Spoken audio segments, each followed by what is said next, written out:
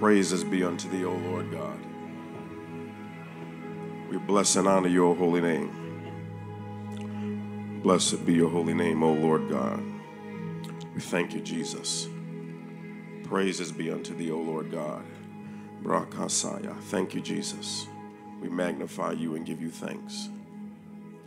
Give you thanks, O Lord God. Thank you, O Lord God, that in these last days you are raising up a remnant to do your will. Thank you that you are calling many back home. Thank you, O Lord God, that you are re-strengthening us, reinvigorating us, redeeming us, refreshing us, resetting us, realigning us, O Lord God. Thank you, Father God. As it goes down for the world, that it'll be going up for us. Thank you, O Lord God. We thank you. Thank you for keeping us in perfect peace in the midst of the greatest turmoil in planet Earth. Thank you for leading us and guiding us day in and day out. Help us to do your will day by day. Help us to get our daily bread every single day. Let us not go one day without a meal from heaven. Thank you, O Lord God, for touching us by our spirit, touching us by your spirit. Thank you. We bless and honor your holy and majestic name. Thank you, Father God. Thank you for what you have done for us and what you are doing for us. We bless and honor you for this. In Jesus' mighty name. Jesus' mighty name. Jesus' mighty name.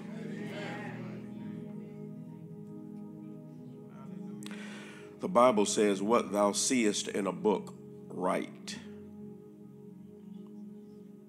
Holy Spirit gave me a word to give to the congregation and those that follow us when I get back. What thou seest, write. In Revelation 1:10, it says, it was the Lord's day. And I was worshiping in the Spirit, and suddenly I heard behind me a loud voice like a trumpet blast. It said, write in a book everything you see. The Holy Spirit said, these are the days that if you don't write it down when you see it, you won't remember it when you need it. That's very, very important. I am blown away at the things that I have lost because I did not write them down when I heard it or when I saw it. Seeing is a version of hearing, and hearing is a version of seeing. That's the reason why when you talk with someone, you don't quite catch what they're saying. In the moment you understand it, you say, oh, I see what you're saying. And that's one of the roles of the Holy Spirit, is to take the scriptures and turn them into pictures so that you can understand. Because, you can doubt what you hear, but you can't doubt what you see. No man doubts what he sees. And that's just something that he wants us to do.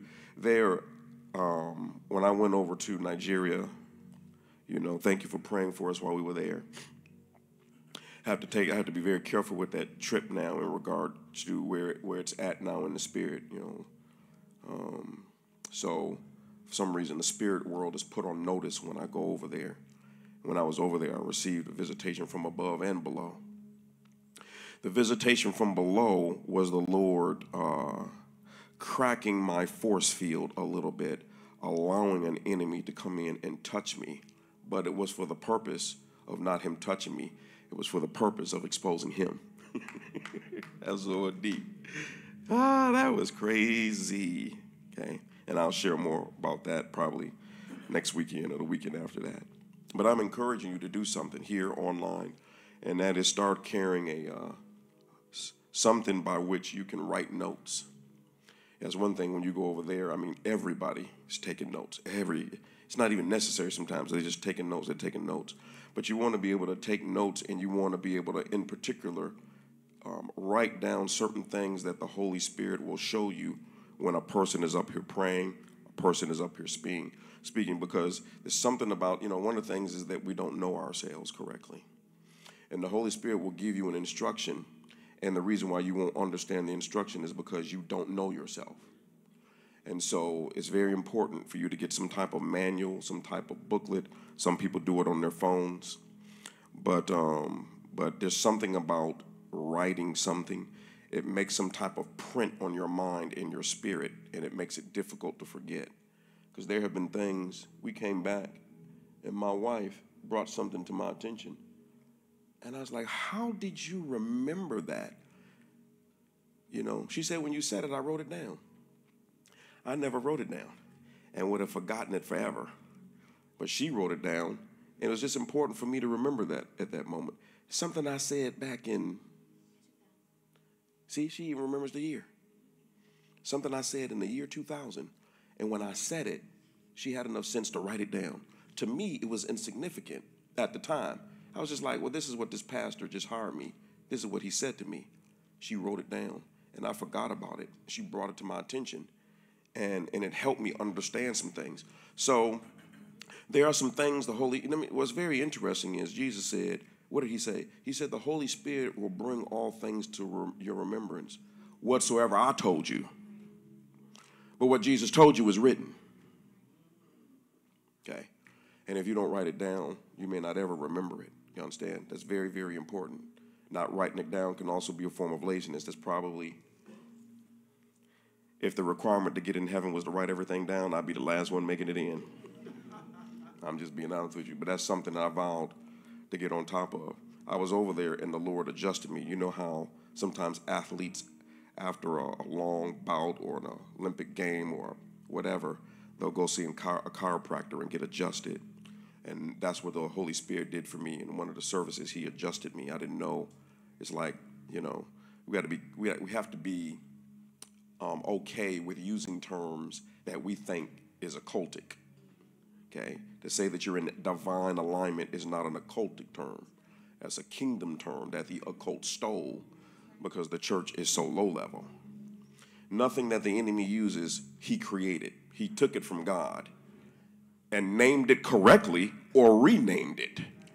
And then when you come back to take it back, they say, oh, you're trying to be occultic. No, the scripture makes it clear about being in divine alignment. And so when the Lord adjusted me in my spirit, I mean, I could tell. I mean, I was crying and everything. I adjusted, and then when I came back, I could hear differently.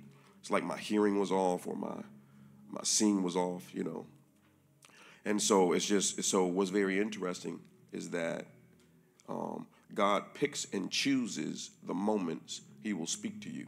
So you must be ready at all times. You need to carry a notebook in your car, your glove compartment. You know, with me, typically, if you watch Charlie Brown, you know, Linus always had that blanket. That's with me and my iPad. You know, sometimes I go to my children's games, and they might think, this guy think he deep all the time. No, I got it soon, just in case.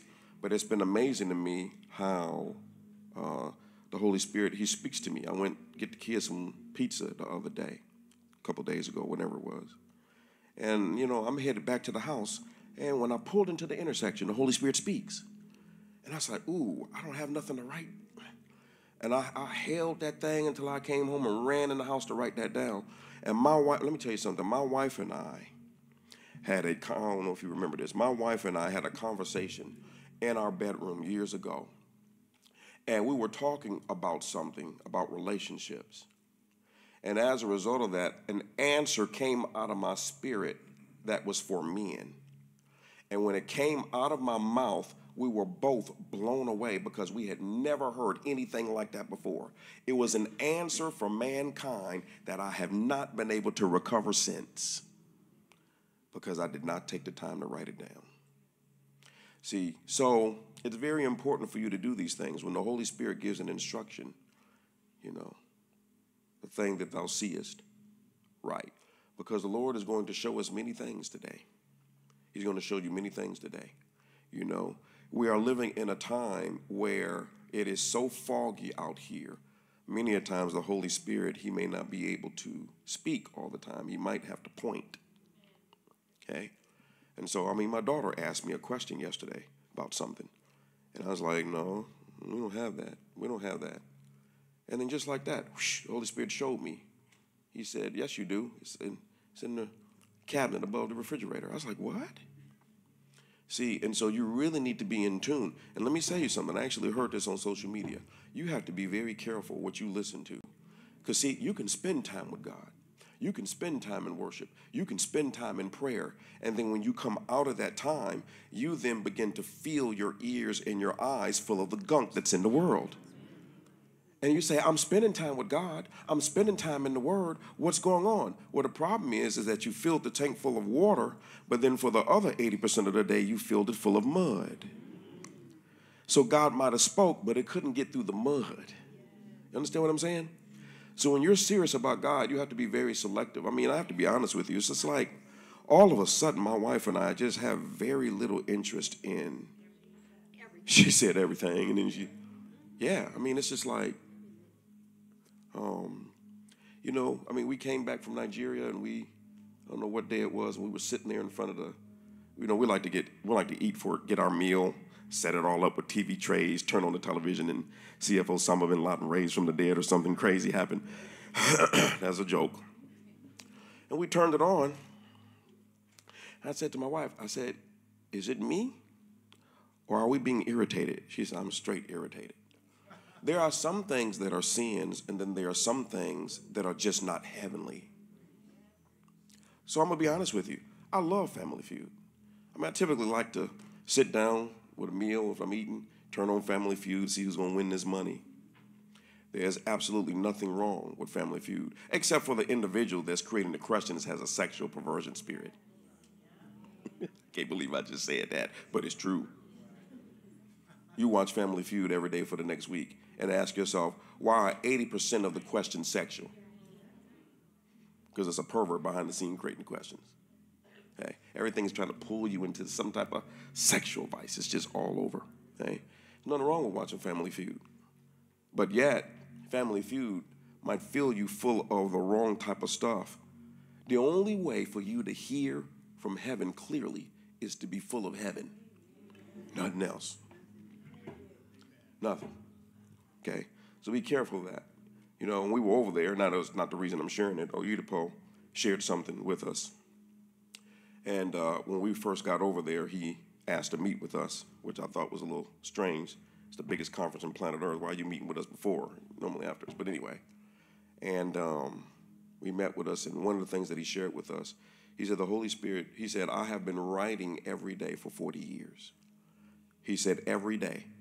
He said, I write something that the Holy Spirit shows me. It's called priming the pump. Okay, the more he shows you and the more you write, the more he'll show you.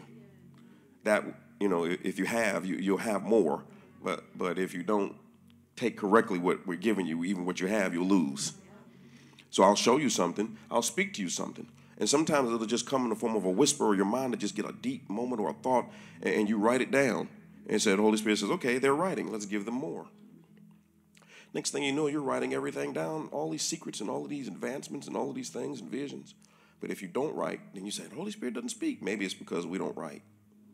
But he told me, he said, I've been writing for 40 years, and the Holy Spirit told me, he said, I want you to release 40 years of personal notes to the public. He said, so that nothing is lost. See, that's the type of men that I like, not men that are trying to pimp the gospel. Do you realize how much that man could charge for his personal notes? It's going to be 20 volumes. 20 volumes. They're going to release them online. Now, online in Nigeria is different than online in America, so I don't know when it's going to get here, but it'll get here. But I was able to get volume 1 and volume 2 in handwritten form.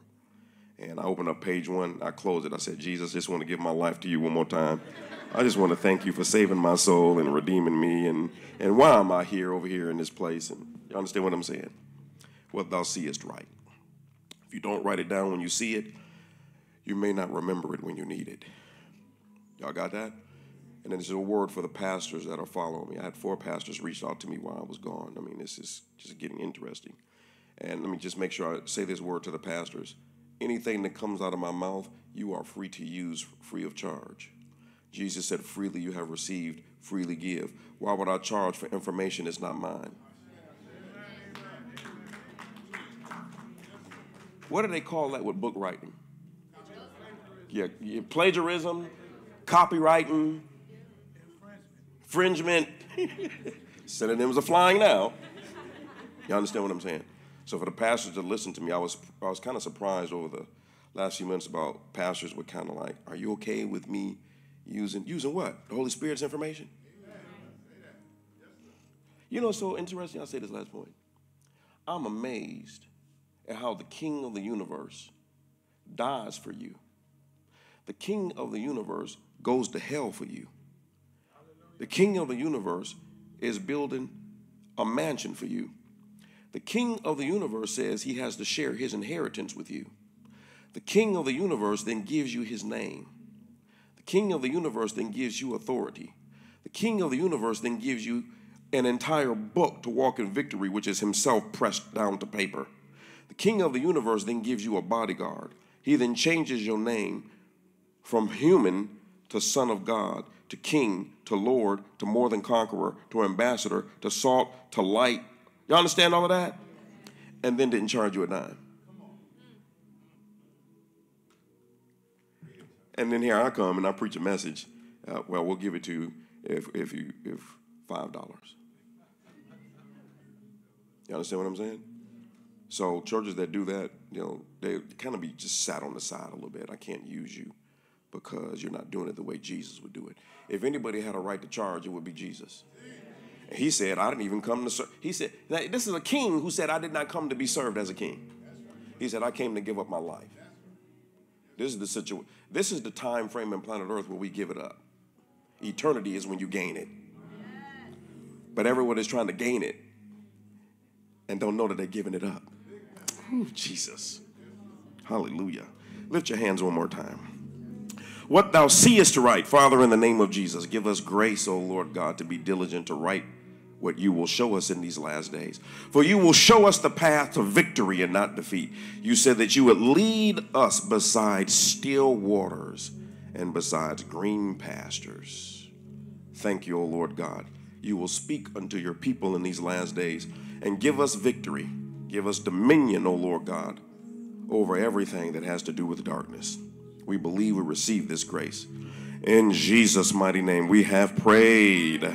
Hallelujah, hallelujah, hallelujah. Good morning, good morning.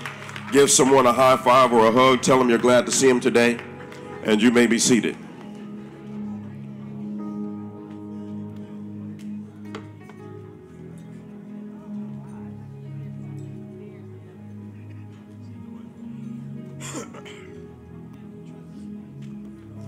Hallelujah. Thank you, Jesus. Blessed be your holy name. Oh, Lord. Glad to see you out this morning. Again, thank you again for praying for us. I'll be okay. The anointing kicks in.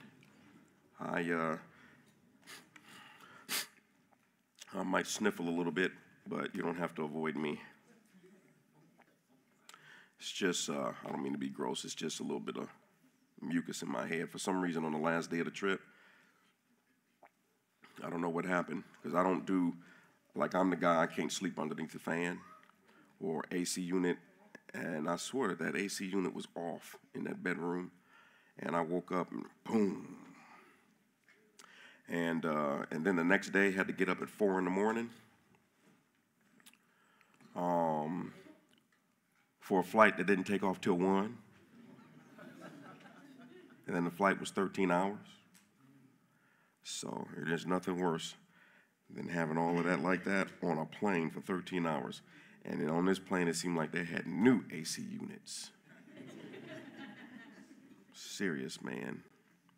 So and then so we'll make a couple announcements at the end also. And also, if you're a first-time visitor, or you came when my wife and I were not here, at the end of the service, we'll dismiss you into our conference room, and then my wife and I will just come and personally greet everyone. Woo! For you all that have kids, you know. I mean, when your kids need to go someplace, they on you about time. But when you need to go someplace, and so what do? How many of you have done this? You walk past that room, Billy, get up. It's time to go. Okay. Come back 2 minutes later, Billy has simply switched sides. He has turned over and not a new leaf. Say, Billy, I said get up. Okay? And how many know you keep on going by, you keep on telling Billy, get up. We gotta go. We're getting ready to be late. And so if the child does not listen to your voice, you then switch over to mode 2, which is you go in and you begin to shake the child. That's where we are on planet Earth right now. Planet Earth is not listening. And how many know? When you shake the child, it's only because if you don't shake that child at that moment, you're going to miss that opportunity.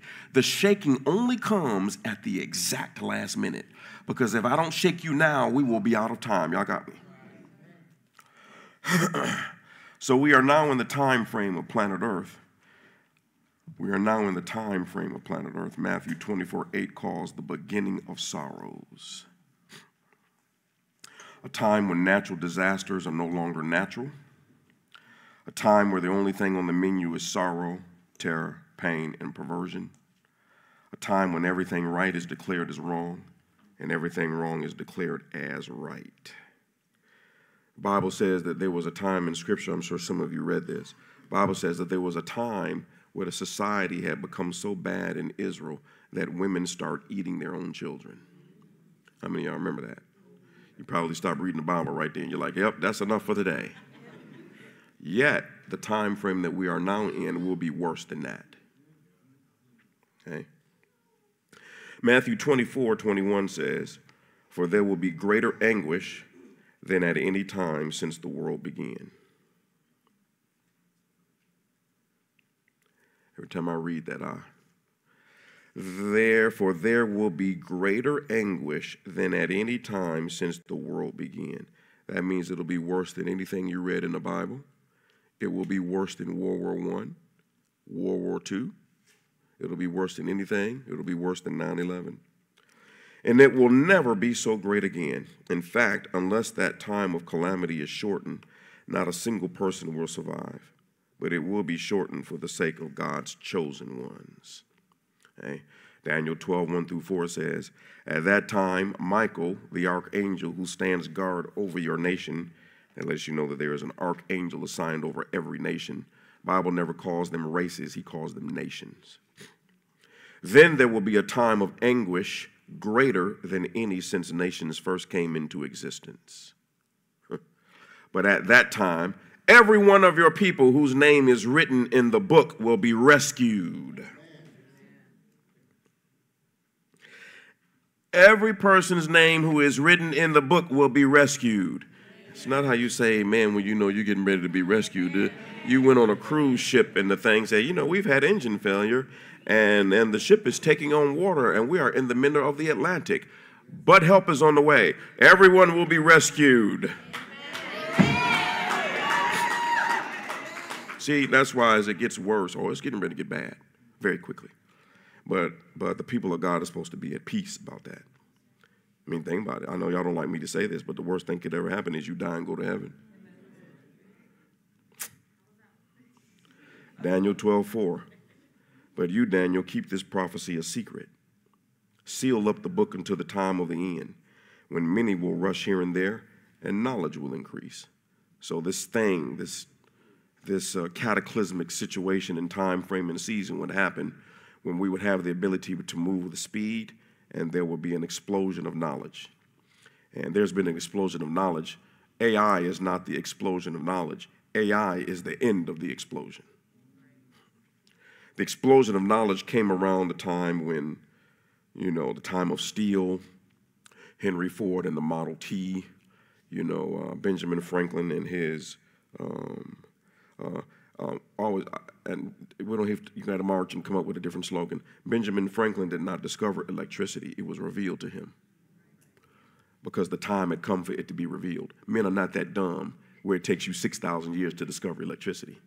There's a reason why. You notice all of the technology kind of all came around the same time? Okay.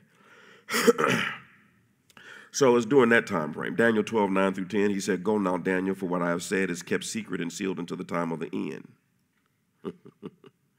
Many will be purified, cleansed, and refined by these trials.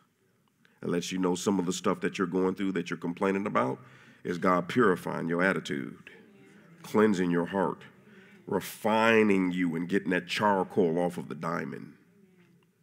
But the wicked will continue in their wickedness, and none of them will understand. Only those who are wise will know what everything means.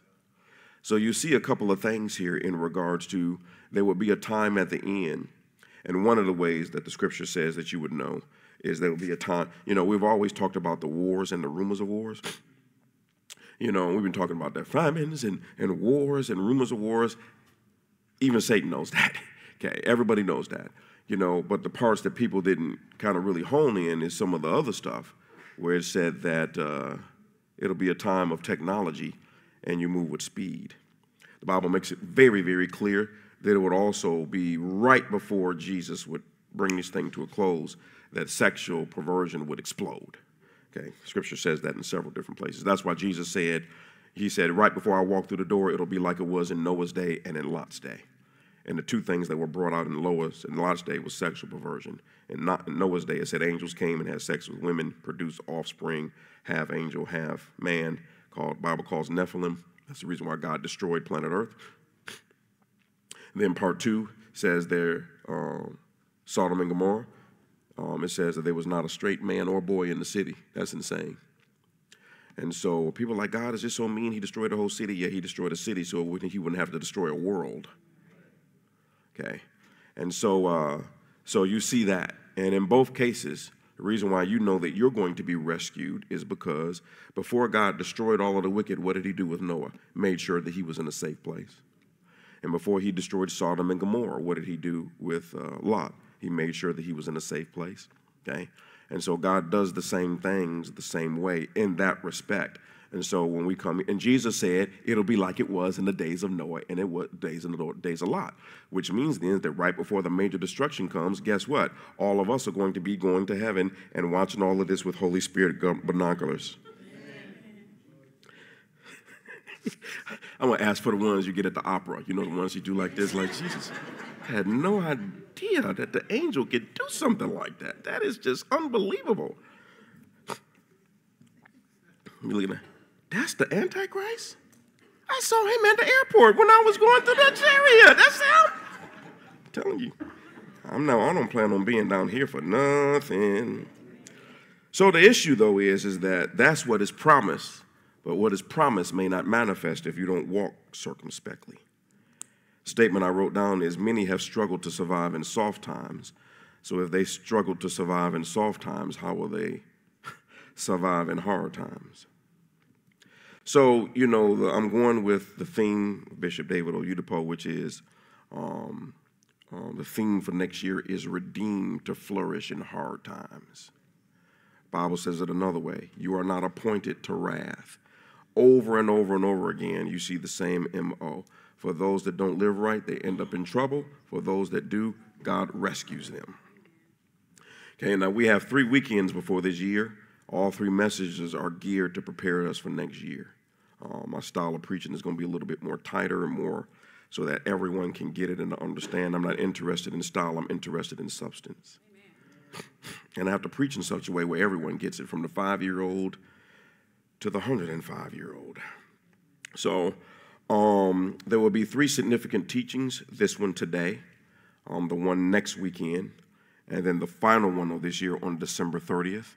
I probably shouldn't say this, but on December 30th, we will do that service, kind of prepare us for the new year, and then I will have a private meeting only with the local congregation. Online, don't worry, you're not missing out on nothing. It's something I have to reveal to the local congregation. And so because I don't want that information to be out, I will be, it'll just be here and the other location, the Sunday location. I'll share some things with you. When I share it, you're like, yeah, you need to keep that a secret, dog. And so I will pull the people in from Children's Church, the ushers, the parking lot, so that they will all be in here for that. And so, no, there will not be any special meetings on the side. I'm not going to pull you in a special video conference. It's just, be here or be asleep. Y'all got that? And I forgot we got baptisms today too. So I'll just give you, one of the things that I have been praying about. I said, Lord, in the book of Acts, there's a reason I pulled back everything 100%. It was deep, is that I didn't pull back the substance, but it was interesting. I was like, well, why is it as I'm shutting down things, the enemy is still trying to move in closer, almost like he's trying to stop me from stopping it. Even that Wednesday night service, I knew that was going to mess with my head, but I canceled it anyway. There are times when you need to shut the whole machine down so you are not deceived by the noise of the engine that's running to keep you, okay? So I said, let me just shut this down, and I just sent certain things, and now I understand why the Lord was having me shut it down. Right now, I'm going to show you a video, just a 4-minute video by Francis Chan. We, at this moment, we have to begin to do ministry different. We will seem like the abnormal, but many others will be the abnormal. Everybody does it the same way.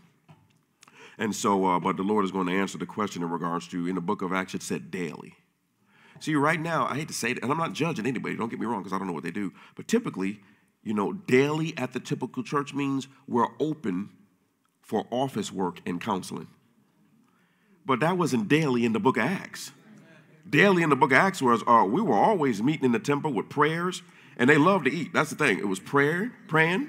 See, I was down for the eating part, It was praying, eating, fellowship, casting out demons, getting people healed.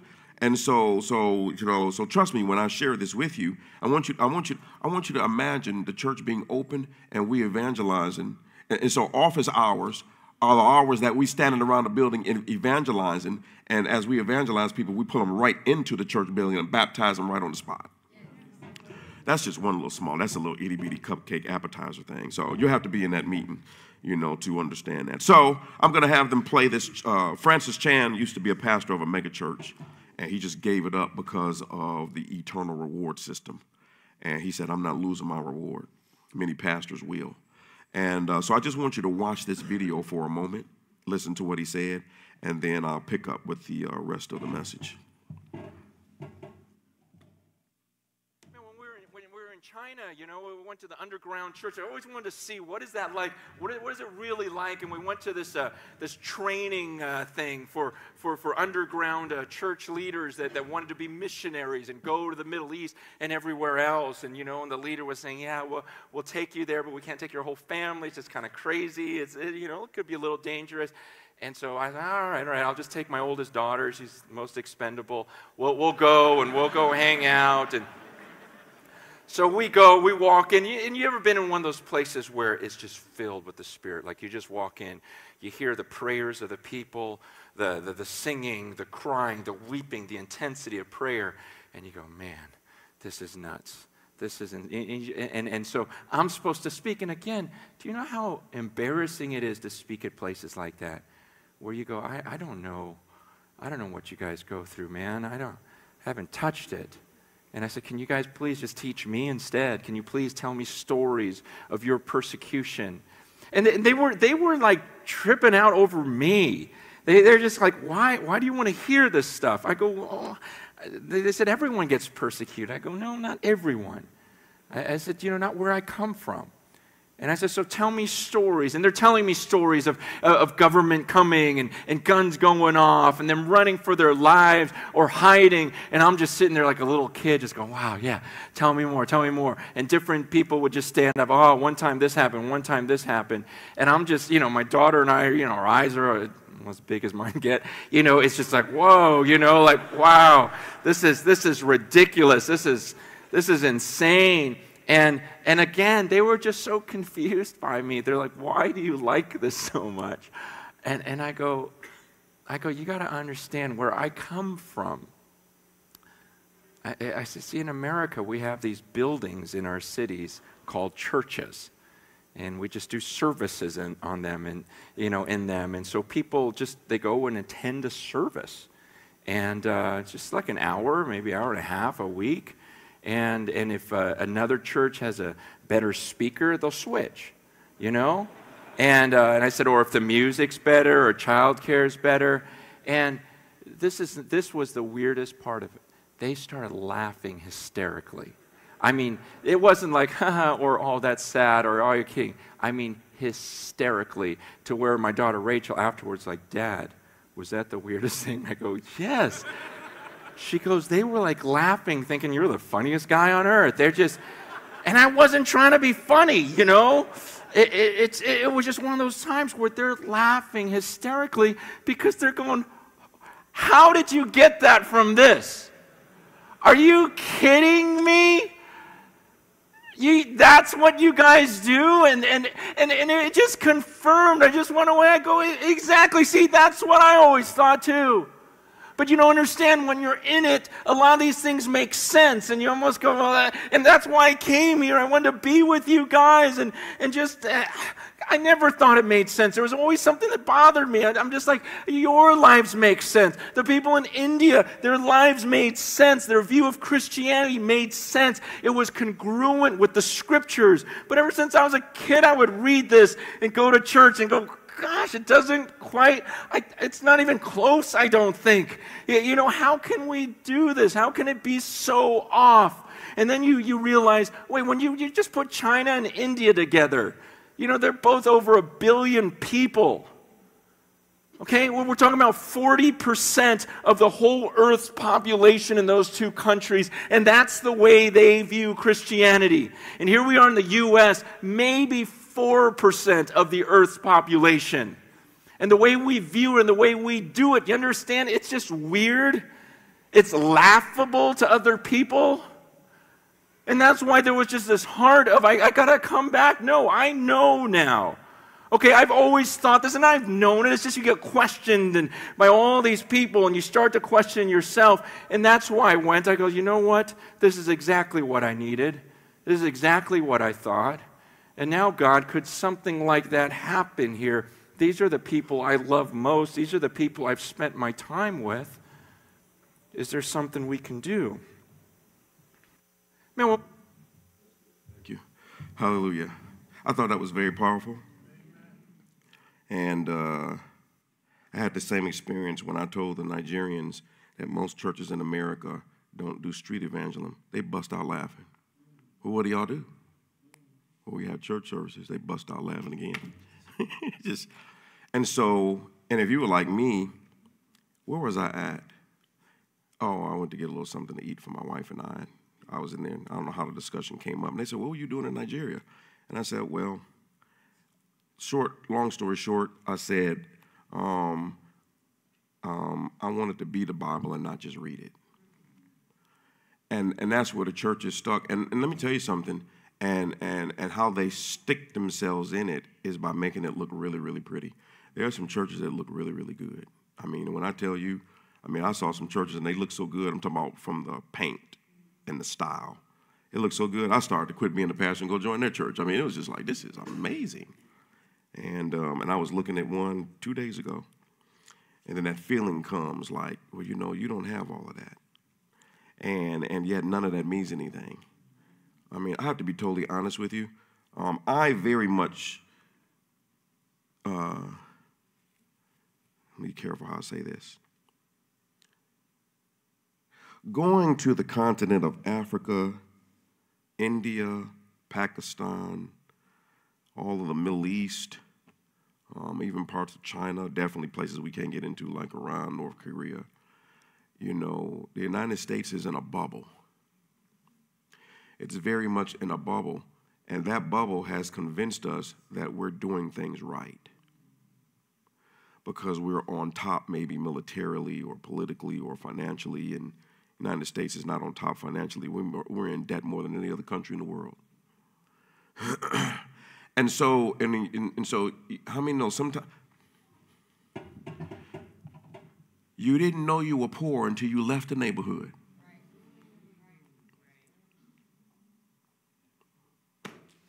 You didn't know there was a ghetto until you left it. And so sometimes that, and watch this, and then sometimes if you grow up rich, you didn't know there was a problem until you left the suburbs. you have to leave where you are sometimes to get a better scope of certain things. And, you know, I've been to the Philippines, been to South Korea. Hawaii doesn't count. You know, and it's just interesting to see how things are being done differently. Persecution in the United States is you put up a post on social media and someone didn't like it.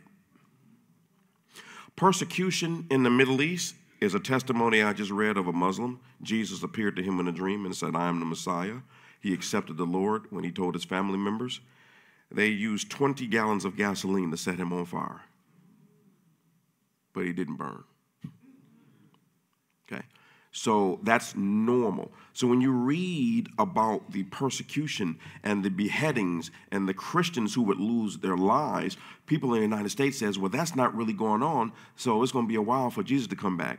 Wrong answer. That's normal. I have read stories about, I mean, and it depending on what it, I don't know, in kind of, I don't know if it's India, Pakistan, I have to ask for not. But I mean, they can be very, very violent when you turn. See, with Christianity, you leave Christianity, we'll pray for you. You leave other places, they kill you. I mean, don't think about it. It's a whole church underneath the ground in China. And I wish I could have shown you the video of when they all just got a Bible. Many of them don't have a Bible, so what they do is they pass it around and memorize it. So I will either go to heaven with the testimony of, I did it the same. And how many of you have been to church? We need to get back to this. We need to get back to this.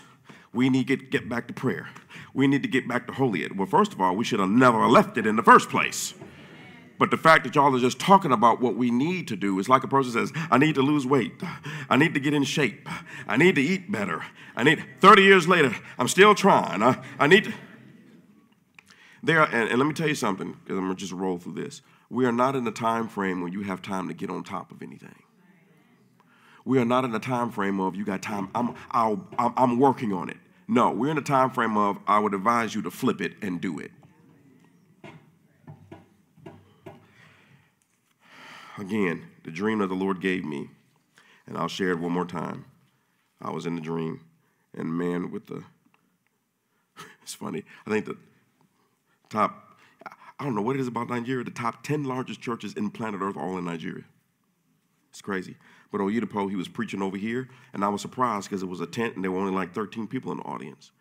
And after the service was over with, I ran up to him, and I said, sir, my name is Otha from America. I'm coming to visit you in December at your conference. Here's the dream. And he said, oh, wonderful. And then he got right in my face, really serious, this close. He said, what must be done in America, I cannot do, but you can do it, my son.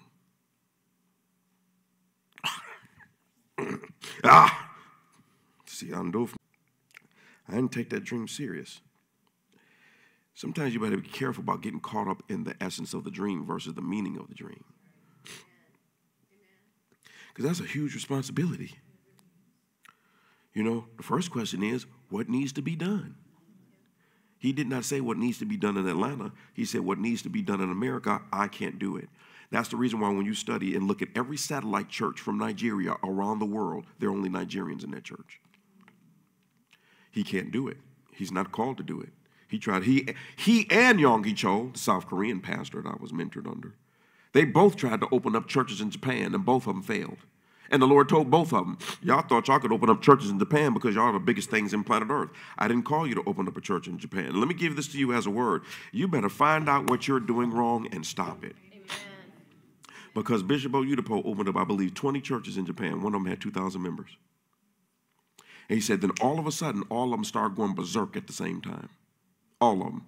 So he went to the Lord and said, Lord, why is this going on? And this is a strong reply. Simple. He said, I'm not with you.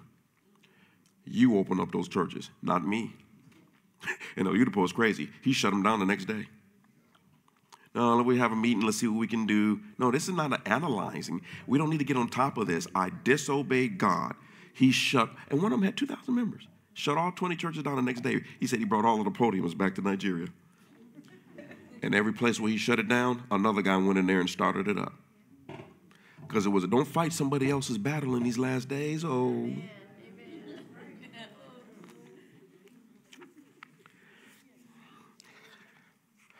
There is a set of twins ruling over the churches in America. Their names are routine and convenience. Holy Spirit gave me that directly the moment I dropped down.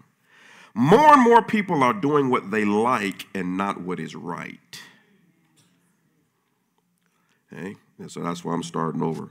Hebrews 2:3 says, how shall we escape if we neglect so great a salvation? So it is you doing what you like instead of what you right that can make you be set aside for rescue. Y'all got me? So it's going to be very, very important in these last days, starting from today, for everyone to serve God acceptably. So today's teaching, next week's teaching, is for the purpose of gearing you up for that. I will not be, the stuff that I teach, if you practice it, you will simply go high. And that's something, instruction that we were given. Make sure that everything that comes out of your mouth from now on sprung from Scripture. Hebrews 12:28. Wherefore we receiving a kingdom which cannot be moved, let us have grace, whereby we may serve God acceptably with reverence and godly fear. For our God is a consuming fire. So we must serve God acceptably. Again, many weren't doing it right in good times. When hard times show up, you better make sure that you're doing it. Okay? Revelation 3:2. Wake up, strengthen what little remains, for even what is left is almost dead. I find that your actions do not meet the requirements of my God. Okay? Isaiah 38. About that time, and see, that's a very strong statement. That was something that Jesus said to a church. He said, I find that your actions do not meet the requirements of my God. The worst thing to do is to go to heaven and you got a laundry list of all of the stuff you did for God. He's like, wonderful. But that's not what the standard was.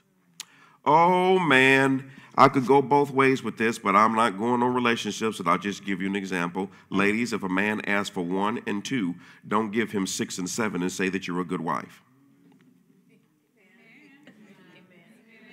Well, I gave him 6, 7, 8, 9, 10, 11, 12, 13, 14, 15, 16, 17. Wonderful. That's what people are going to do with God. He didn't ask for 6, 7, 8, 9, 10, 11, 12, 13, 14, 15, 16, 17. He asked for 1 and 2. So you have not been obedient and a good wife until you do 1 and 2. But I do all of this. Wonderful. That's what people are going to do. Didn't we do this, this, this? And Jesus says, I don't know who you are. Gentlemen, if your wife asks for a flower, don't buy her a plant because they last longer.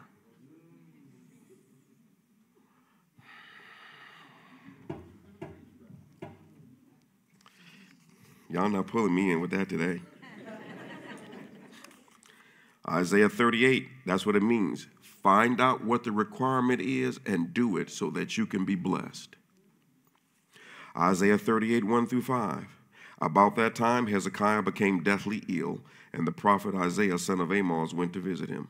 He gave the king this message. This is what the Lord says. Set your affairs in order, for you are going to die. How many know when Jesus says you're going to die, you're getting ready to die?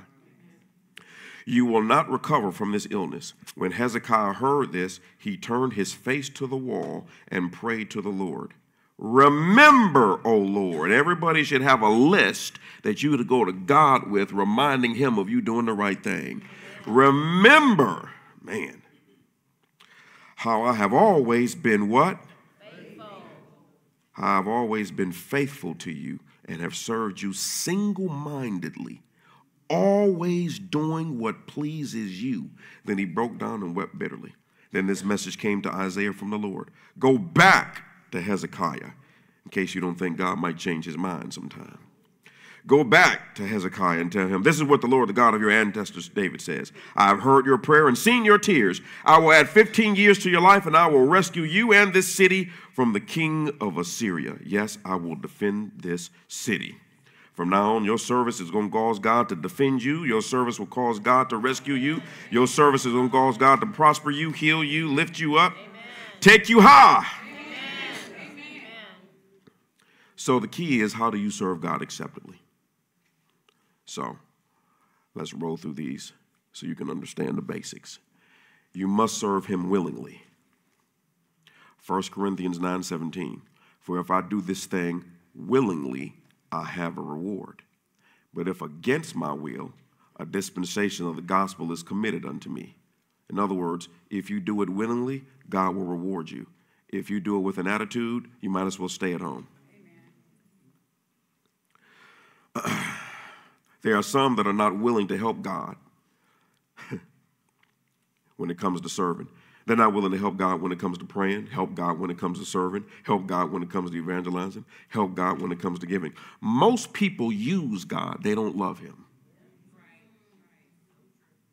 Most people don't love God. We'll talk about it. Most people use God. They come to church to see what the Lord can do for me. He already did everything. You're spending, let me tell you something. You need to get the revelation of, I will never die. Amen. You need to get that revelation. And you got to sit there and say, I will never die. I will never die. And then it'll hit you. I will never die. And Jesus did that for me. Now it's your turn. I was joking with myself the other day, that term in the church. Won't he do it? I wonder if Jesus needs to say that about you. Amen. Won't he do it? Won't she do it? Isaiah 1:19, if you are willing and obedient, you shall eat the good of the land. See, some people are obedient, but they're not willing. They do it because they're scared of God, afraid of God. He said, if you're willing and obedient, you'll eat the good of the land. How many people are planning on eating the good of the land next year? I don't care what. Matter of fact, I plan on going higher next year, not lower. I don't care nothing about how much gas costs, groceries cost, the economy costs. None of that has to do with anything. Isaac sowed in a desert and got the biggest famine he ever got. I'm sorry, the biggest blessing, not a famine, a blessing. Still trying to recover. Number 2, you must serve him faithfully. Moreover, it is required in stewards that a man be found what? Faithful. A man be found what? Faithful. Man be found what? Faithful. Matthew 24. Who then is a faithful and wise servant whom his Lord has made ruler over his household, to give them meat in due season? Blessed is that servant whom his Lord, when he comes, shall find so doing. Truly I say unto you, he shall make him ruler over all his goods. Your faithfulness determines your degree of rulership on the other side. Luke 19:17. Well done, the king exclaimed. You are a good servant. You have been faithful with the little I entrusted to you, so you will be governor of 10 cities as your reward. What you are faithful over now, you can't even compare what he's going to reward you with. Okay? That's one thing I decided to do. You all, I've worked too hard trying to get people to do the right thing that don't want to do the right thing. I told myself, I didn't tell my wife or kids, anybody else, I won't be begging people to come to church. If you want to stay at home, you're either going to do the right thing or you'll be put into the category of the unfaithful. I won't be begging people to give, which I never have, but you're either going to do it or you'll be put in the category of the unfaithful. I won't be begging people to serve. You're either going to do it or you'll be put into the category of the unfaithful. No one here will be put in the category of unfaithful. I said no one here will be put into the category of the unfaithful. Hallelujah. I don't mean to be rude, but I was doing a spiritual growth class, and a lady asked me a question. I have to be sensitive, of course, to some particularly maybe single women with a large amount of kids that in a situation or something. But a lady asked me when I was doing one of the spiritual growth classes, and I was talking about tithing. And she said, well, what if I can't afford to do it? I said, I don't have an answer because there's not a second set of instructions in the Bible for people that can't do it. So I don't know what to tell you. I can only tell you what to do if you want to do it and the blessings that come with doing it. So there's not a second set of instructions for people that are not faithful in any area. Understand what I'm saying? And people get mad. You can get mad all I want to because I'm not going to tell you if he didn't give. Never mind. You must serve him cheerfully. Everybody smile.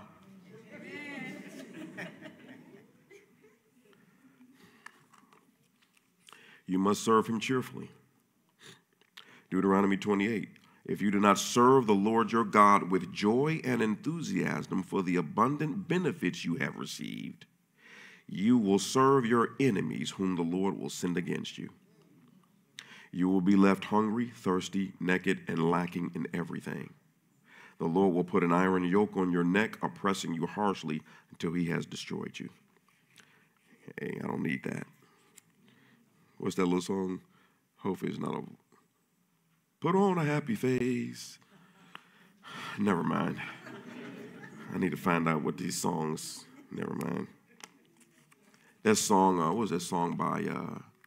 I was so mad about that song. Because I'm happy. I was like, man, I'm not now, hands up to Pharrell. I was like, man, that should have been a church song that we march into every single week. You know what I'm saying? I love that song. Hey, your cheerfulness attracts God. Your frowning and complaining attracts Satan. What people do is they do the right thing, they think, and then when it doesn't work out or they go through, they immediately resort to complaining. And the reason why it hasn't turned around is because you didn't finish the last part of the equation, which is Thanksgiving. In everything, not for, in everything, give thanks.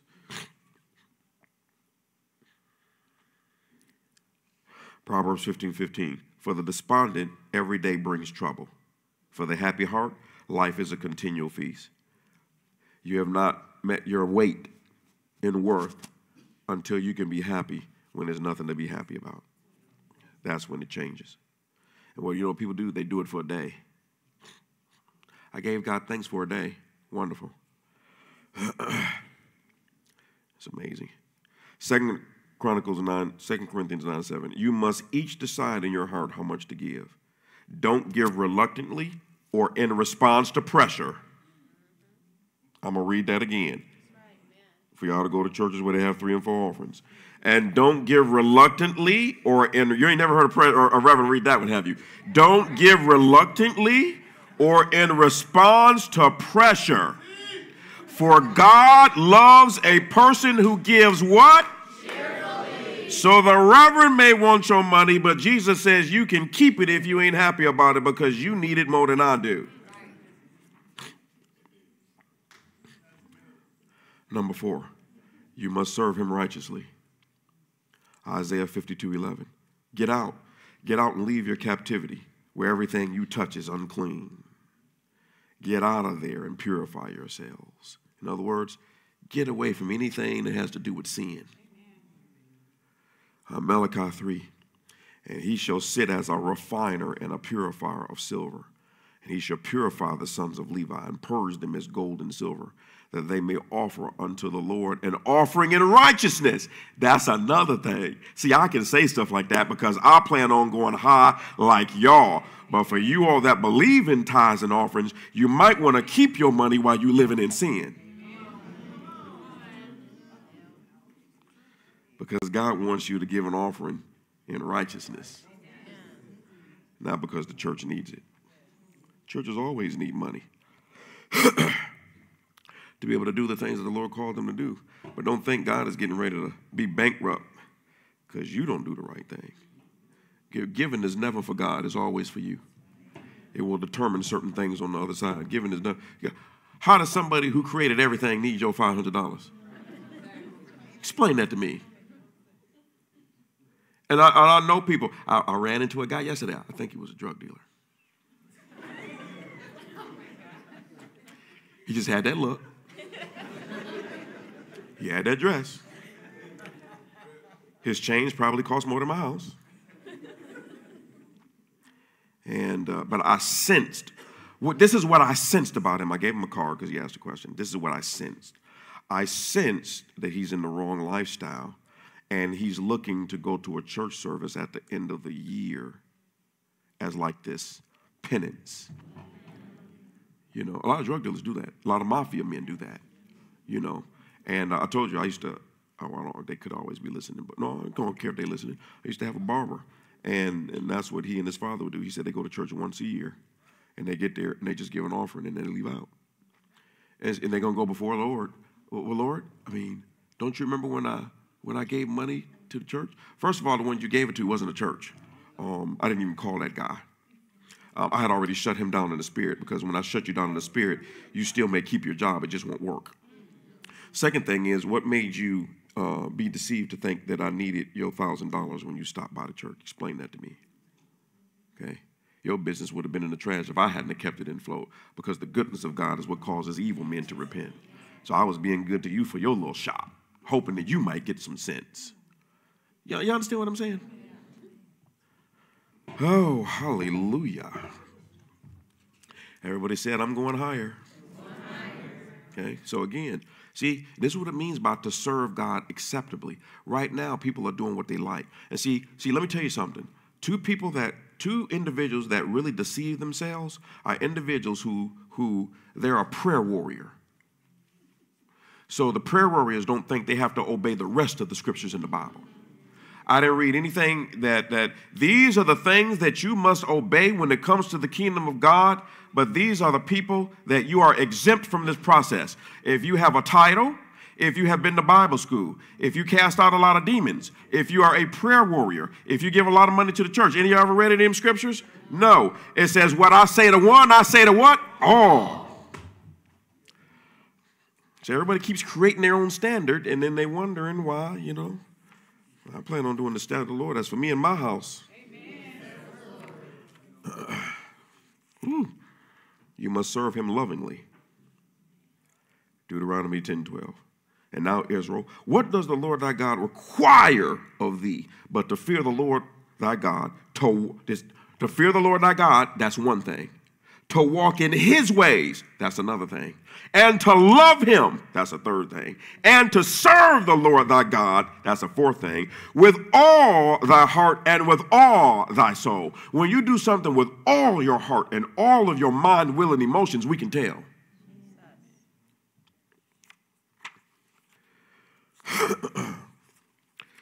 The Lord says, I will rescue those who what? Love me. Is that up there? Notice it didn't say, I will rescue those who go to church. I will rescue those who give a lot of money to the church. I will rescue those who pray for a long time. I will rescue those who've been on the battlefield a long time. They cracked me up with that one. I've been on the battlefield a long time. Wonderful. Bishop Oyedepo said something over at the conference this week. He said, for those that's been on the battlefield a long time, he said, there is no such thing as being on a road for a long time where you don't have to follow directions.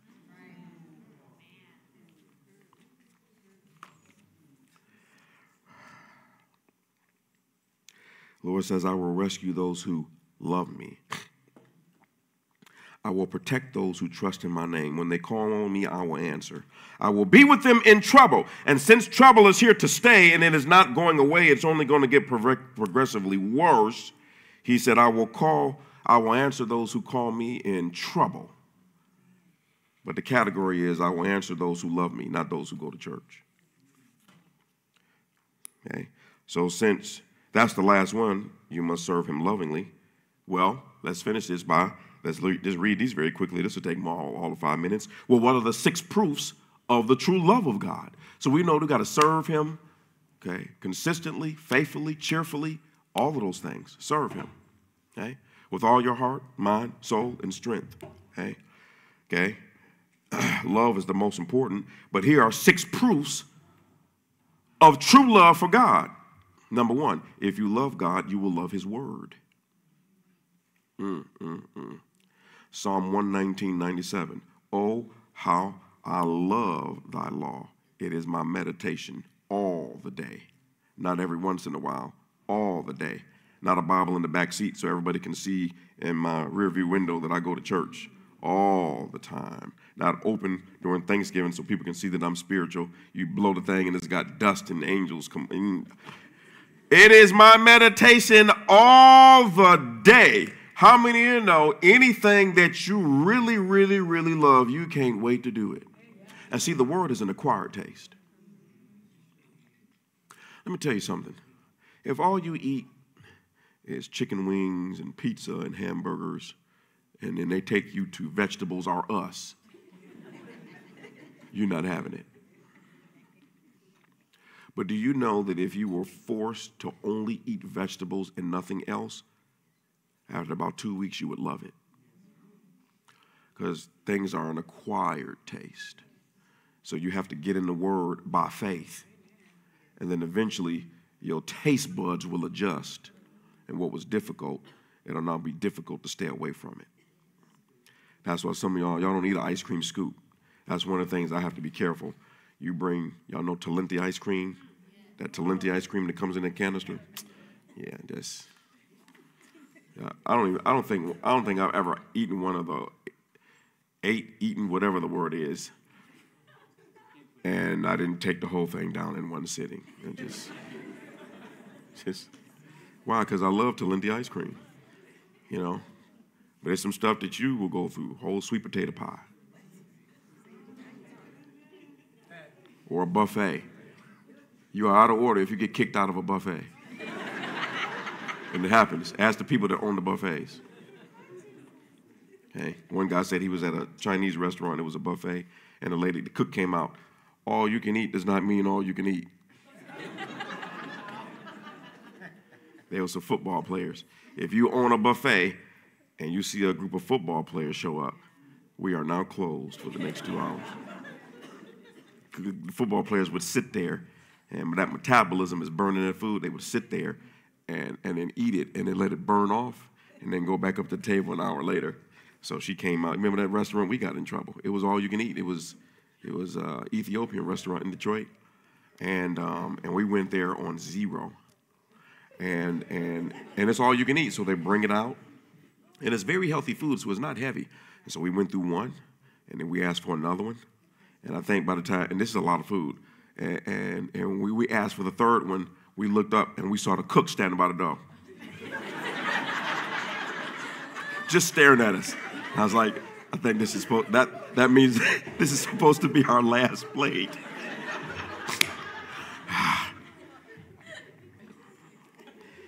If you love God, you will love His word. Next graphic. If you love God, you will love His house. I was glad when they said unto me, let us go into the house of the Lord. Let us go, not let us watch.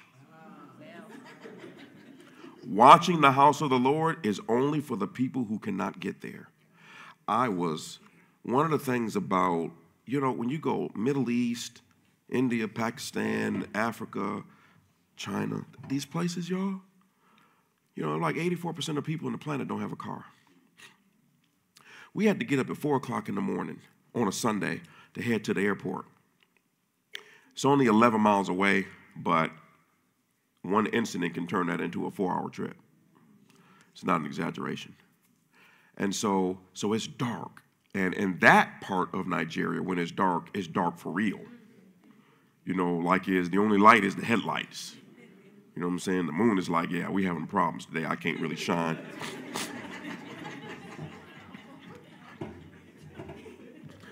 What messed me up is the hundreds of women out there walking on the road, on that dangerous road, 4 or 5 o'clock in the morning, walking to get to church. Not in jogging pants and gym shoes to make the walk easy, nice dresses and sandals. Once in a while you see a woman, they're standing out there waiting to see if a motorcycle will pick them up, overseas they have those motorcycles, and I can't remember the little 3-wheelers, what they're called. Yeah. And they're just waiting to see if they can get somebody to pick them up to take them to church. It's 5 o'clock, 4 or 5 o'clock in the morning. Pitch black. And we only saw them because the headlights show them. You just see them all over the place, walking to get to church. Walking. Some of them got to walk for hours. The couple in Zimbabwe, remember they used to walk. How many miles? 19 miles. One way. And you got people, they 10 minutes away. Let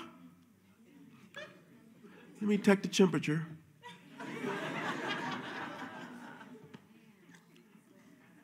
It's amazing what people will do for the devil, but what they won't do for Jesus.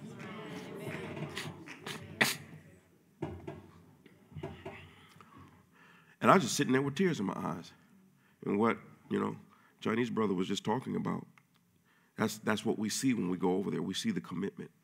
I don't understand. Why is it that the ones who have the most do nothing with it? And the ones who do the least, have the least, they do everything.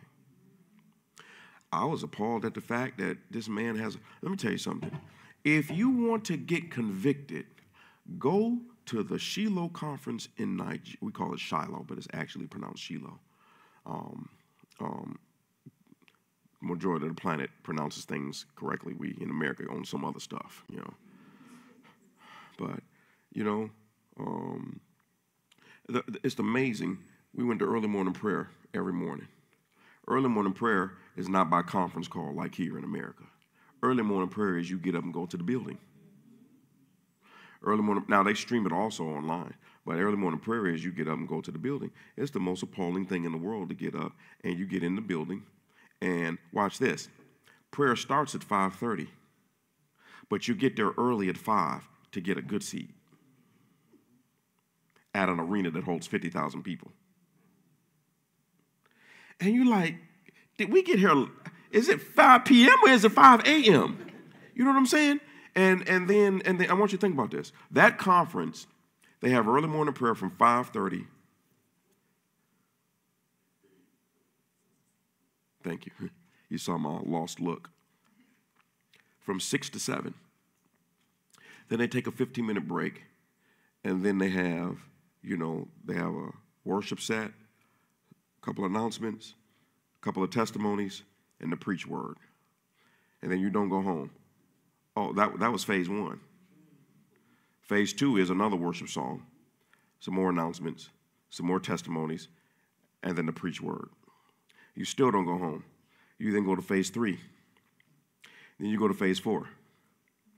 So by the time you go through those 4 phases every morning, you got to church at about 11:30.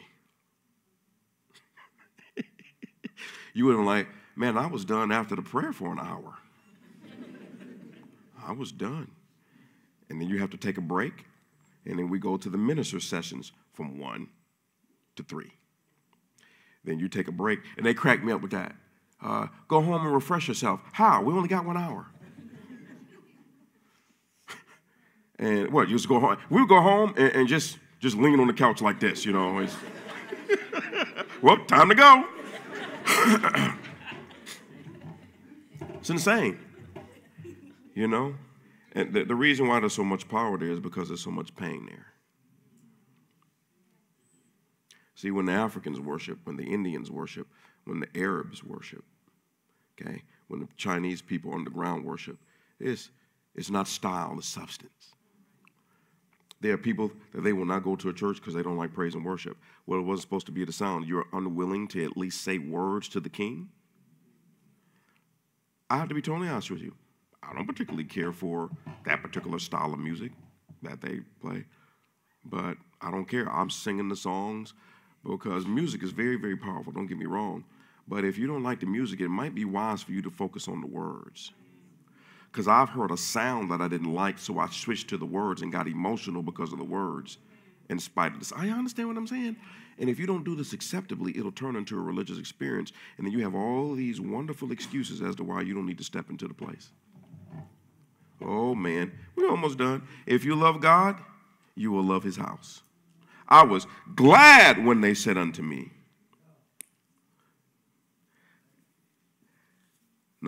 Next one. If you love God, you will obey him. True love for God means obeying his commands. And his commands don't weigh us down as heavy burdens. Ooh, this is too hard. No, it's not. You don't want to do it. Anything you don't want to do is too hard and cute. And if I don't want to make lemonade, that's too hard. You know what I'm saying? Watch this.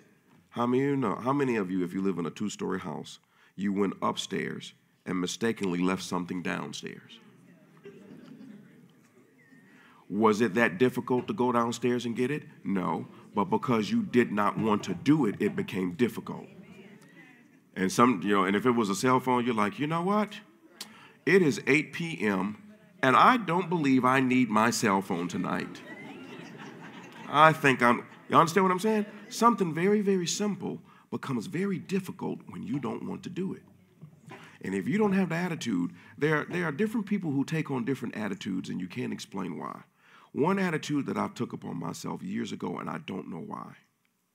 I don't know why. I said, I will never be mad at God. He is always right, and I am always wrong. And to this day, I have never been mad at God about anything. I have been frustrated with my situation and never turned it against God. I've been frustrated with my situation, but I've never once been mad at God. Why? He's perfect. Okay, the situation is frustrating because maybe I'm the one that put myself in it. It's a scripture that says people tear up their own lives and then get mad at God. And so maybe I don't see clearly because the Bible says that we see everything through a dim glass. You know, I don't know the past. I don't know the future. I don't know what's fighting against me. I don't know the answer that's coming in the next 10 minutes. Why would I be mad at God? That's why the Bible says, in everything, give thanks. That is going to be one of the most powerful weapons for the saints in the last days, is giving thanks. If you love him, you will evangelize. For I am not ashamed of the gospel of Christ. It's the power of God and the salvation to everyone that believes, to the Jew first and also to the Greek. Evangelizing doesn't have to do with just going door to door. Evangelizing has to do with being a witness with your lifestyle, encouraging people to do the right thing, encouraging them to come to church, encouraging them with YouTube videos, talking to them about their life, learning how to get people saved, leading them to Christ, encouraging them, praying for them. All of that is evangelism. But if you don't love God, you won't really love people that much. You understand what I'm saying? Next graphic. If you love him, you will help others. 1 John 3:17. If someone has enough money to live well and sees a brother or sister in need but shows no compassion, how can God's love be in that person? Because if you love him, you will help others. If you love him, you will give faithfully to his cause. 2 Corinthians 8:7-8. Since you excel in so many ways, in your faith, your gifted speakers, your knowledge and your enthusiasm, and your love from us, I want you to excel also in this gracious act of giving. I am not commanding you to do this, but I am testing how genuine your love is by comparing it with the eagerness of other churches. Talk is cheap. You can always tell what somebody believes based on what they do with their finances. Don't go to heaven and they say, well, it's obvious you didn't love the church that much. You love your house. You loved your cars. You love nice clothes. You love going on vacation. You loved being in debt. And you love buying stupid stuff. But it's obvious by when we look at the record here, you did not love the house of God. You were not interested in helping God. See, remember, the prosperity plan is for you. It's a test to see what you will be given on earth. The Bible says that if you are not faithful with unrighteous money, who will give you the true riches? The true riches are so high level, they don't even tell you what it is. But they said there is another level of riches that you will have to deal with for eternity. And based on what you do with your finances down here, boom. Hallelujah. In the kingdom of God, love is determined by what you do for him, not what you read about him. It's determined by what you do for him, not what you hear about him. In the kingdom, it's about what you do for him, not what you say about him, what you do for him. James 1:22, be ye doers of the word and not hearers only, deceiving your own selves. Any area where you are not doing the word, you are operating in deception, and that deception darkens the revelation that you think you already know.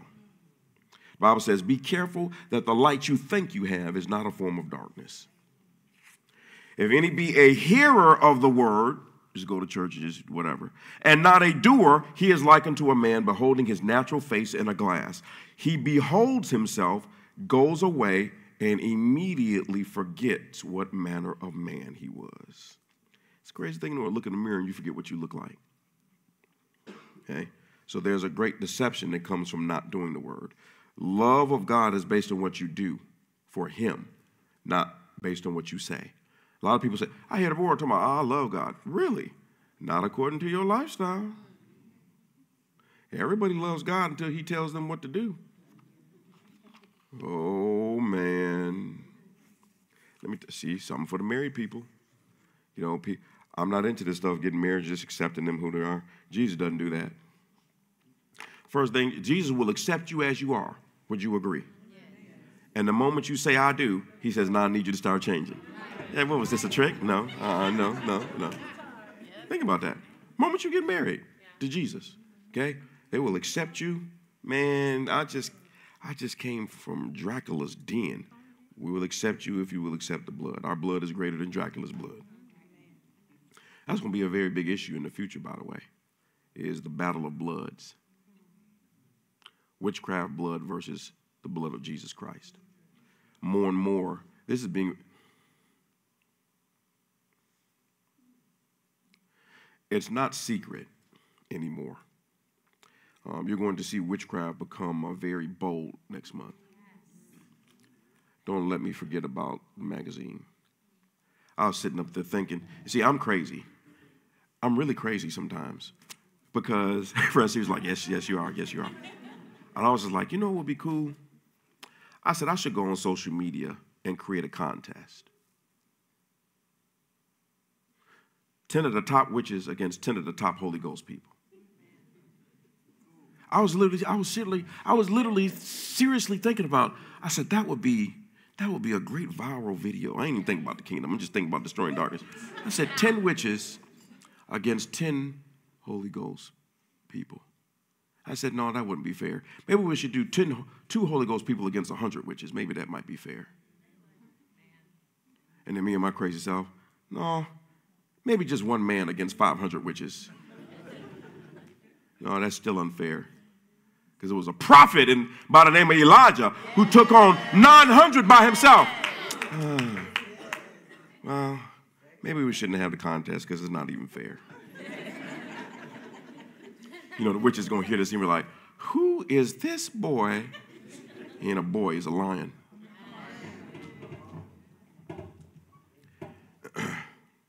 And lions are never intimidated by rats. They just stomp on them.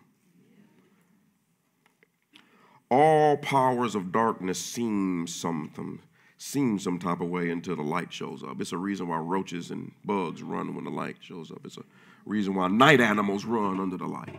I was getting to my point. Let me say y'all something. Darkness can be done multiple different ways, but the light can only be done one way. If you go into the forest, how many of you know the forest is dark? And because the forest is dark, you can go multiple different ways. The darkness is this way, the darkness is this way, the darkness is this way, the darkness is this way. But in the midst of the darkness, if someone shines the light, it's only one way. Let me tell y'all something that y'all, I'll talk about this later, because I'm going to be setting a different platform for the youth and the kids. The stuff that they are dealing with, let me tell y'all something. I know this is going to make y'all a little bit squeamish. There are some terms you need to be familiar with. Womb work, W-O-M-B, spiritual womb work, which is really tapping over into the power of false blood. The Bible says that the life is in the blood.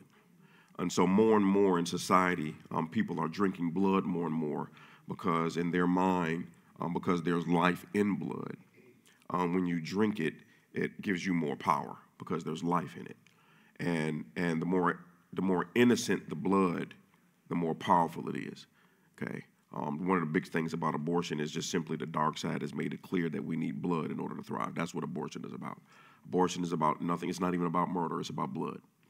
When that blood is shed, boom, it empowers darkness. That's why they need a machine of insatiable blood. They need a machine of constant blood. And so it's getting really kind of freaky now because so now how many know sin always evolves? Righteousness stays the same. So there's this new thing now called spiritual abortions. It's popping up on billboards. It's popping up in major magazines. There's one magazine that starts with a C, and on their website, if I said it, everybody here would know the magazine. Okay, I just don't want to say it for certain reasons. And right on their website, even now, they're teaching the young girls how to do spiritual abortions. And part of the spiritual abortion is you have to do this satanic ritual over yourself. It's getting very deep.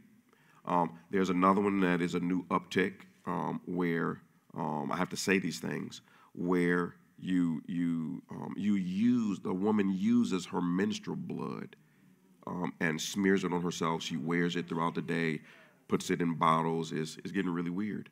And you're going to see all of this is going to be centered more and more around blood.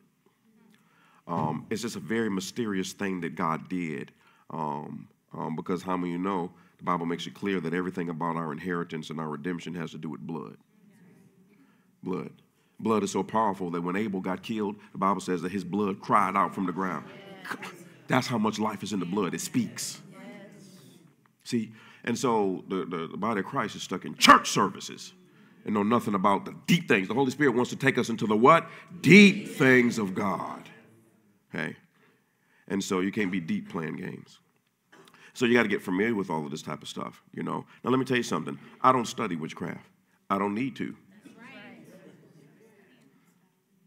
Witchcraft has to study us. The failure always has to study the success.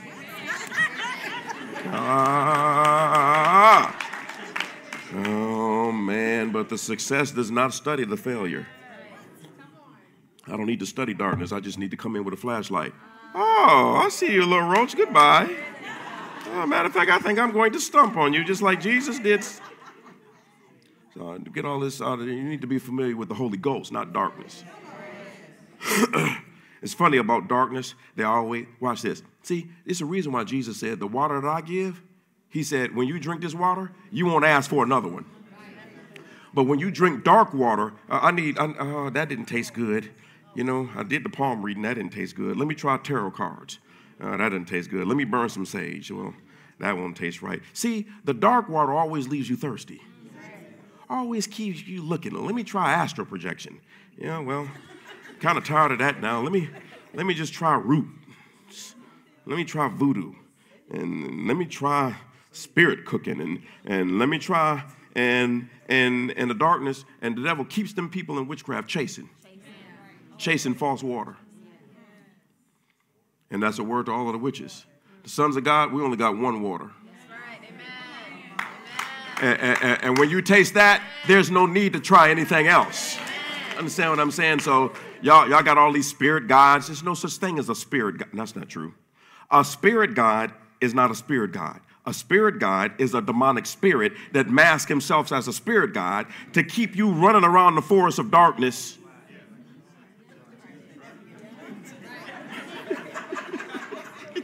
That's a spirit guide. He guides you in circles. That's why you keep trying stuff, witches. That's why you keep trying stuff. We have the ultimate spirit guide. He's the Holy Ghost. But unfortunately, the church has taught you that the Holy Ghost was for shouting. The Bible says the Holy Ghost will lead you and guide you in all truth. So Holy Ghost said the Bible says the Holy Ghost will bring all things to your remembrance. The Bible says the Holy Ghost will show you the future. Okay? The Bible says the Holy Ghost will take you into the deep things of God. The Bible says the Holy Ghost gives you a supernatural language that can't none of y'all fools understand. So you got to get familiar with all of this stuff, because if the church, right now, the church is living in sin, having church services. The real church will invoke the blood of Jesus Christ. And it don't matter if a witch drinks blood from sunup to sundown for the next 30 years. If I just apply the blood to you with my mouth, man, come on. Y'all got to have formulas. You got to have incantations. You got to pull trees out the forest and a bunny rabbit ear and a vegetable and sage, and you got to put it in a pot, and you got to work all of this type of stuff. We just show up and say something. That's real power. You just show up and say, in the name of the ultimate King of Kings. So let it be written, so let it be. It's my favorite scene in the Ten Commandments, by the way. So let it be written, so let it be done. The kids are like, what is he talking about? You gotta watch the never mind. The original old, never mind. Okay, so the witches, and they coming for the church. Y'all see them on social media? They talking about us like we ain't nothing. Yeah, y'all ran into the wrong, y'all didn't run into lines, y'all ran into cats. Right. Yeah, no. No witch Bishop Oyedepo said, I can't remember the country he went and visited. He said he had to stay in a hotel. He said the top witch, it's a female called the Queen of Sheba over in Africa. Top female witch called the Queen of Sheba. When she found out that Oyedepo was coming to stay at the hotel, her and her whole entourage went back home. See, that's real power. 500 riches to come in here. Welcome, have a seat. You want some donuts? But when I show up, y'all got a problem on your hand.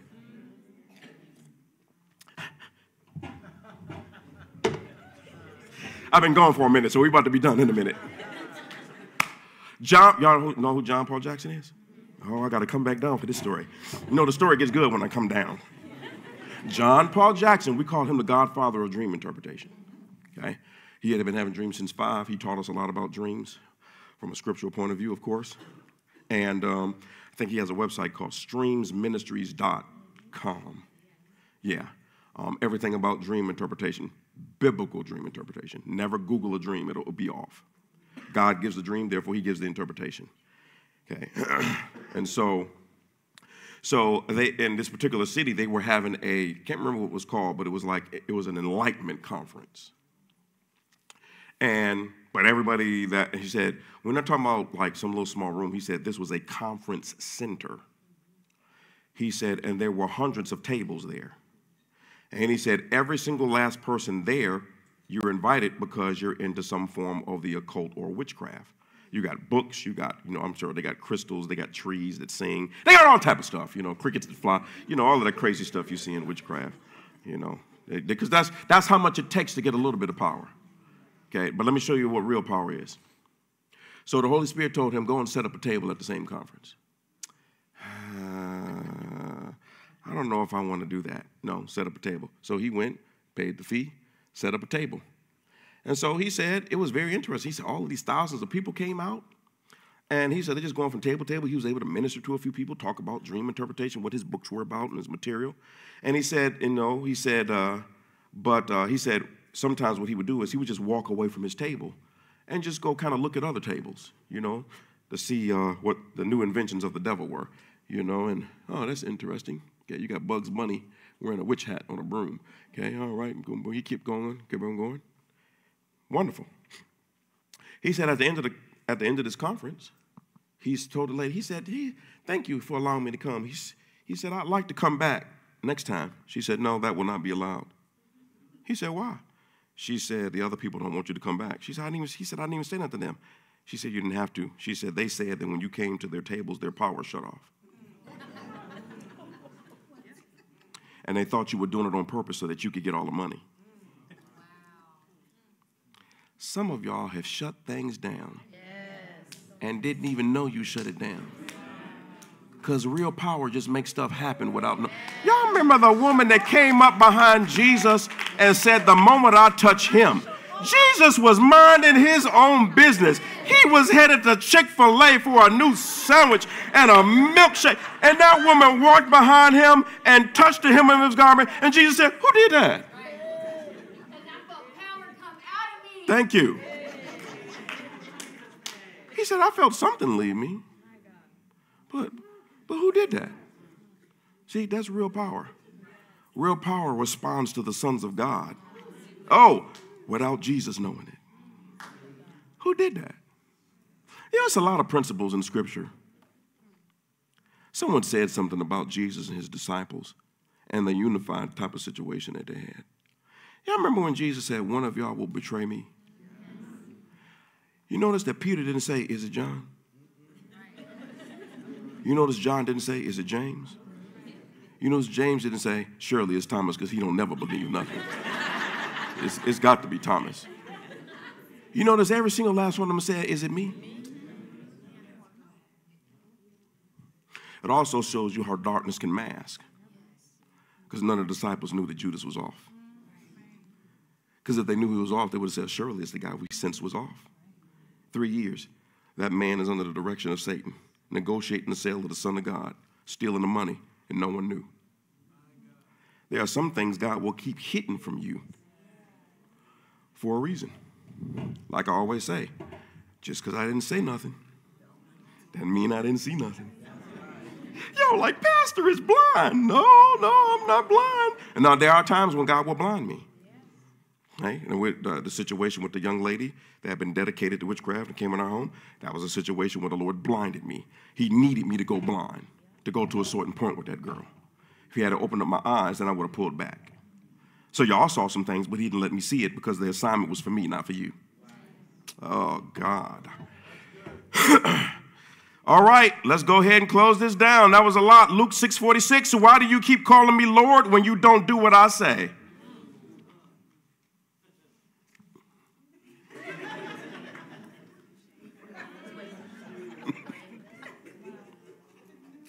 But everybody here next year is going to do everything that Jesus says.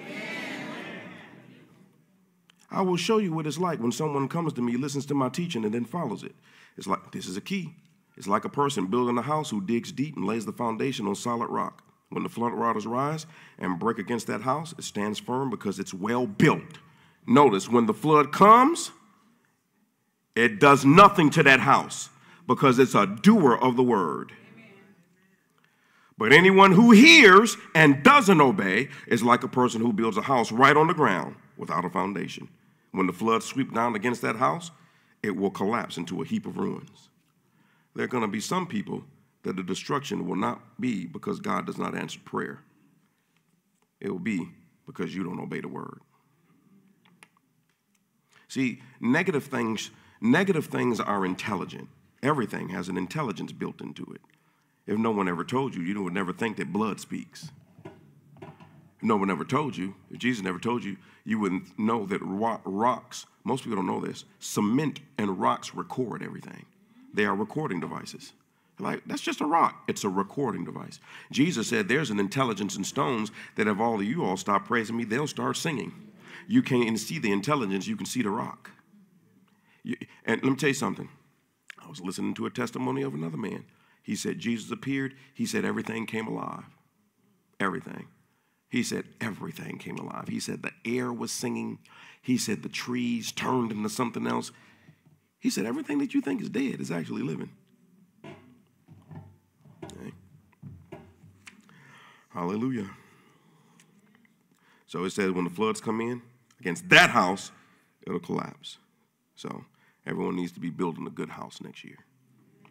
Now, skip next year now. Okay. Never mind. All right, last few. I just decided to tack this on because we're talking about acceptably, bringing certain things. No, I realize most people have never even read just a few scriptures about being in the house of God. See, let me say something. The Bible says where 2 or 3 are gathered together, there I am in the midst. Now, there's a grace for people that can't be here. Whether it be that they're local, it can't be. Some people in America, y'all, they are just flat out lazy.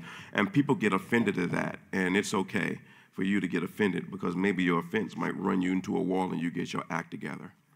I just told someone yesterday, I said, what does it look like for the person that is here every time and you live down the street and that you're never here because you'd rather watch it at home with a blanket on, drinking some coffee in front of a screen. But would your grandmother accept that at Thanksgiving? No grandmother wants her children to stay at home when she's cooking a meal. No grandmother is satisfied where she has 6 kids and 4 of them come to the meal and the other ones come and just watch it by video conference. One of the things you don't know, see, people are so used to coming to the house of God for themselves, they don't really know what God desires. And one of the things about God being a good father is that he loves for his children to come together. That is something that touches his heart. When I go overseas, that's something I had to get used to. It's like, why does man always asking me for me? My wife would tell me, she said, it's because the man loves his sons and he just wants to be around them sometimes. I was like, oh, wow. And so, particularly if you haven't seen someone for a while. And so let me just show you a couple of scriptures with that. It'll only take 5 minutes. I said that last time, but it took more. But this time it will only take 5 minutes because this is not the time to pull away and neglect meeting together as some have formed the habit of doing. I'm going to read that again. This is not the time to pull away and neglect meeting together as some have formed the habit of doing. It's a bad habit. In fact, we should come together even more frequently, eager to encourage and urge each other onward as we anticipate that day dawning. He said, y'all disengaging, you should be engaging more. Leviticus 17, if any native Israelite sacrifices a bull or a lamb or a goat anywhere inside or outside the camp, instead of bringing it to the entrance of the tabernacle to present it as an offering to the Lord, that person will be as guilty as a murderer. Such a person has shed blood and will be cut off from the community. The purpose of this rule is to stop the Israelites from sacrificing animals in the open fields. It will ensure that they bring their sacrifices to the priests at the entrance of the tabernacle. That was a more stricter rule. God was always trying to get them to come together. Leviticus 19:30, keep my Sabbath days of rest. Keep my Sabbath days of rest and show reverence toward my sanctuary.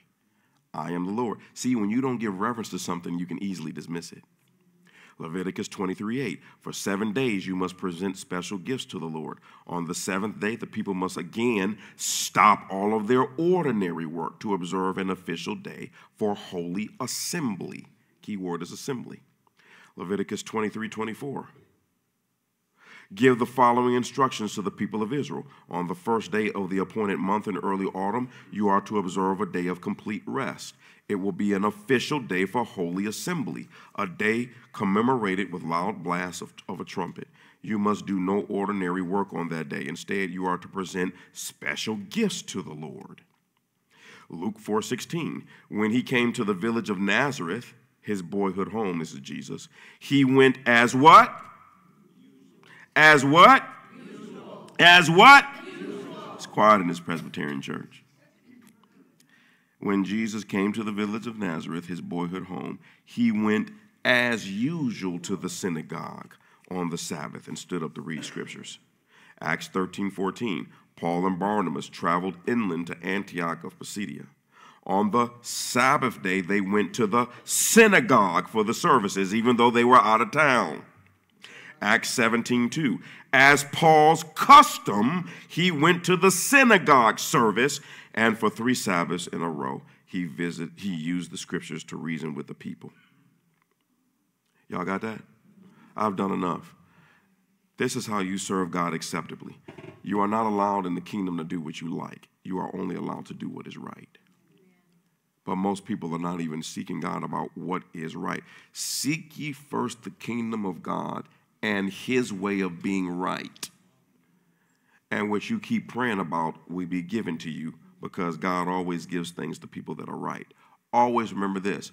Just because you did everything doesn't mean that that's all to do. Amen. Always remember that. I did everything I know. Yeah, but there might be more. But if you switch over to an attitude, well, I did everything. No, you didn't. People will do the wrong thing for 10 years. Do the right thing for a few days, and because it didn't show up overnight, there's a reason. God knows what he's doing. If you were a failure, you would have been a failure. You're still afloat. I'll end by saying this, just as a warning to everybody. So this is next week. You're going to appreciate that one. 30th, or at both services that weekend, you might, you play too much. I can't remember the name of the guy, but I just watched a video about a man that Jesus appeared to him, took him into the future, and showed him what we call the rapture of the church. Any of you that are very, very new to the faith, I might lose you for a moment. But the Bible makes it clear about God snatching people out the planet right before the worst part happens. People have argued about whether it's 7 years, 3 years, I don't know, okay? But I'll leave that to the deep people. But he said it was the most, he said, Jesus appeared to him and said, let's go. I'm taking you to the future. I want you to see something. And I like the people. You know what is, 2 minutes. You know what's really cool about YouTube and social media and TikTok and Instagram and Poltergeist and all of the new ones that's coming out and all that type of stuff? It just keep adding stuff. I'm like, I'm done with the 4. I'm not getting ready to add no new stuff to my plate. You know what's very interesting is, oh man, they're going to be mad at me, but that's okay. What's very interesting is social media has allowed regular people who love Jesus to bypass the preacher. to bypass the typical prophet. It's allowed them to bypass guys like me and you. Now, me and you, we legit and everything. But social media has allowed Jesus to get his message out without having to rely on the ones that he called. And so there's some very, very powerful voices on social media. These are not your typical. It's a reason why they have been prophesying that the last day move would be a nameless, faceless generation. It would no longer be about big name preachers. It'll be about small people who had a big mind like Jesus, who really loved him and wanted to get people saved. And I want to be used by God also. Because trust me, wait till you see this blueprint. We about to, ooh, Jesus. Let me get back to the point. But the man said the vision started. So you could tell that this happened to this man because he's not some deep. And he said the thing started, he said, right after the rapture had happened. He said everything was on fire. He said buildings, cars, everything was on fire. He said because so many cars and airplanes and trains had crashed. And he said the whole planet was in straight mayhem and it was looting everywhere, killing. He said it was just crazy. He said, but the Lord said, I want to show you the Christians. He said what was appalling was the number of Christians that got left behind. He said what's deep, he said, is half the Christians, he said, they were, of course, just sobbing uncontrollably. I cannot believe that I got left behind. He said what's deep is the other Christians, he said they were cussing God out. How dare you take your mama and you take me? You know I went to church. Wonderful. So does Satan. He ain't up here. It was unbelievable. He said what was even deeper, he said, is when the Lord showed him the Antichrist. The Antichrist will be a Middle Eastern man. It's not going to be somebody out of America. No, it started in the Middle East, and it's going to end in the Middle East. Like I always joke and say, when Jesus comes back, he is not coming through Kentucky or California. Says he is going to drop down in Israel. Period. Okay. So he said, well, what was very interesting is he said when this happened, because the scripture says how when this happens, it says the world leaders will give their authority to the Antichrist in a quick moment. He said he saw it. He said they were having a meeting in Europe, even though it was a Middle Eastern man. He said all of the world leaders, the Middle Eastern man stood up and said, I have an answer for all of this. And he said the reason why they gave their power to him is because they were all horrified about what had just happened. He said, you need to pay attention to the fact that all of this alien uptick in the news media. He said, because the news media was told to flip it and say that aliens had come and taken the Christians. He said, what was very interesting is the Antichrist figure flipped it. He said the Christians were taken not because they were righteous, but because they were rebellious. Because the Antichrist is a Muslim man.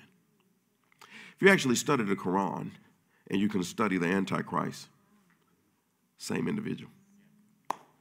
Our Antichrist is their savior. I believe it's pronounced the Mujahideen. Yeah. That is their, so what the Bible says is our Antichrist. They say that it is their savior. And the reason why they see him as a savior, because the Antichrist destroys all of the Christians. See what I'm saying? He said it was unbelievable. He said, how many of y'all know that when COVID came through, it was amazing how they adjusted things so fast around the world? Hey, that was just crazy. I was like, this is not a test right here, boy. Yep. He said he saw that thing. And he said how they put that chip in your forehead and your hand. Now remember, how many of y'all know the Bible says that this is going to happen? How many know the Bible makes it clear that the Antichrist is going to show up and put everybody in this perverted system and put a chip in their forehead and put a chip in their hand? So how many know the Bible makes that clear? But what did the Bible also say? None of the wicked will understand. That's why they'll do it. Because they don't understand what the Bible says about the chip. None of them will understand. And even if they did, they'll still do it anyway because they're not saved. I'll leave you with this. I never heard this before.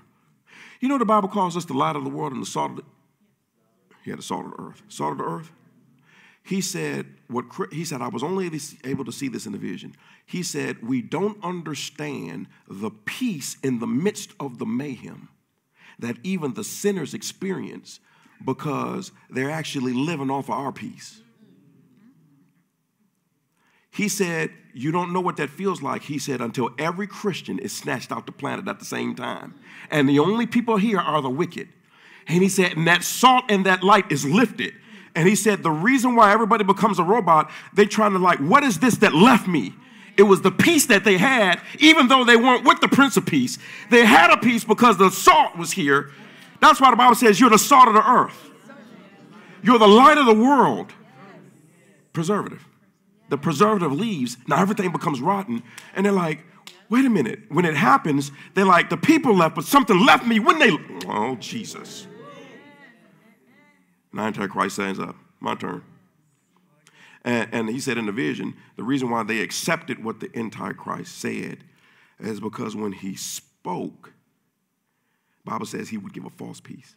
It says that when he spoke, it made everybody feel what they kind of felt before the Christians left. That's why they accept him. He has a false peace. False peace is similar to true peace, but it's false. Y'all got me? It's the greatest time. If you know, I'm not wicked, so I understand. And so you have to brace yourself. Next year is going to be a trip. It's going to be a few against all of them. And I know the Lord has prepared myself and all of you for this moment. Amen. We will not be able to save some of the wicked being weak. Amen. They got to see a dog barking bigger than the black dog. You understand what I'm saying? I ain't talking about race, I'm talking about darkness. You know what I'm saying? Right now, witches bark a lot. They're like coyotes, hyenas, and wolves. How many of you go out there? You ever been in the woods? What do you hear? Oh! One of them start, oh! Oh! You're like, shut up, man, I'm trying to sleep. You ever seen hyenas? I can't stand hyenas. Hyenas are just them things are definitely like demonic spirits. They just, excuse me, hyenas, wolves, coyotes, all of those things. And they make the most noise in the night, you know. And so, but the Lord's going to raising up a few lions. And you ever see a group of hyenas or coyotes attack a lion? Real careful. Okay. You ever seen a lion be careful when he attacks somebody?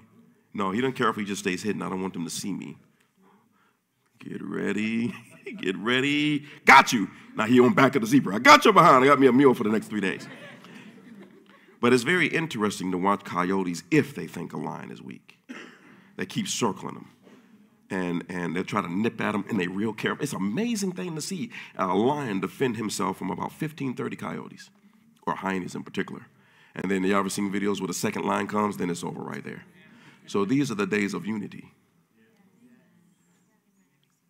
It's a reason why the Lord is putting other pastors and putting us in league. It's a spiritual link around the world. It's a spiritual link. The devil knows attacking this church is like attacking the other one. He knows that in the spirit. And so I'll share that. I'll share that later, next time. Okay, so I'm just encouraging you, to be here. This place is getting ready to experience a serious uptick in regards to things. Don't be surprised if in a year we're having church services every evening. I'm not saying you have to be at all of them. I'm just saying that we might have to, and we might have to be very dedicated in regards to discipline. Like, okay, this group, are y'all free to come on Friday nights? Yeah, okay, y'all come on Friday nights then. But we're going to see, where this goes. I'm trying to keep something, so, all right, because I don't want to mess up. Y'all good? Hallelujah, hallelujah, hallelujah. No one will be destroyed next year. I said no one will be destroyed next year. Hallelujah, hallelujah. Thank you, Jesus. Glory to God, hallelujah. Let's go ahead and stand. Whew.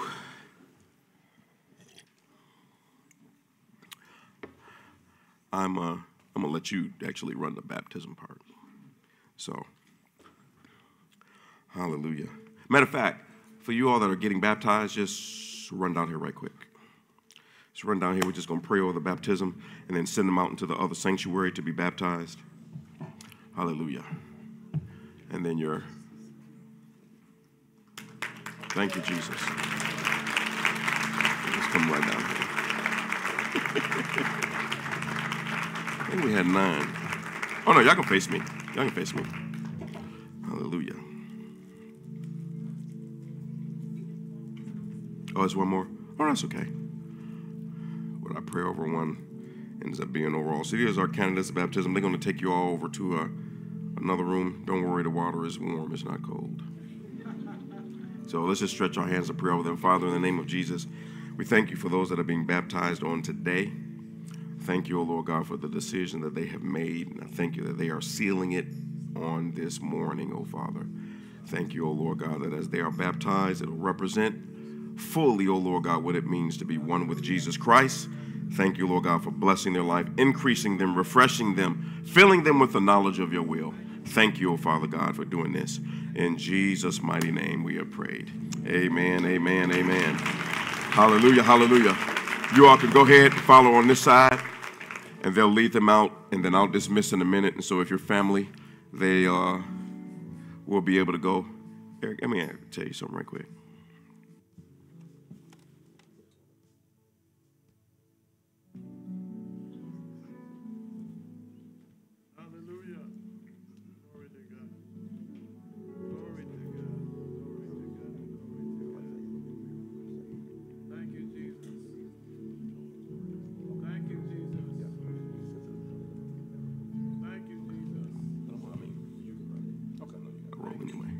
Hallelujah. Lift your hands towards heaven. Father, we thank you. We bless and honor you. Go ahead and lift your voice and give him thanks for a moment. Bless and praise his holy and majestic name. Father, we magnify you.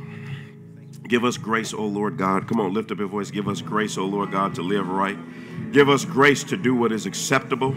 Give us grace, O Lord God, to do what is right. Give us grace and strength to love you, to serve you, to support your work, O Lord God, in the kingdom of God. Bless and honor you, O Father. And thank you. Thank you, Jesus.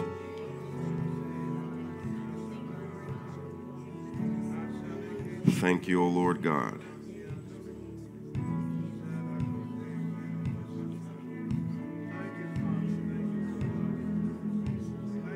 Hallelujah. Thank you, Jesus. Praise your holy name, O Lord God. Hallelujah, O Lord. Thank you, Father.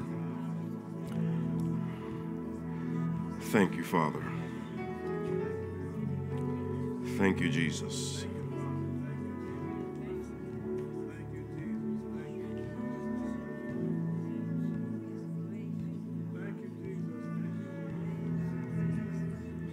Hallelujah, hallelujah.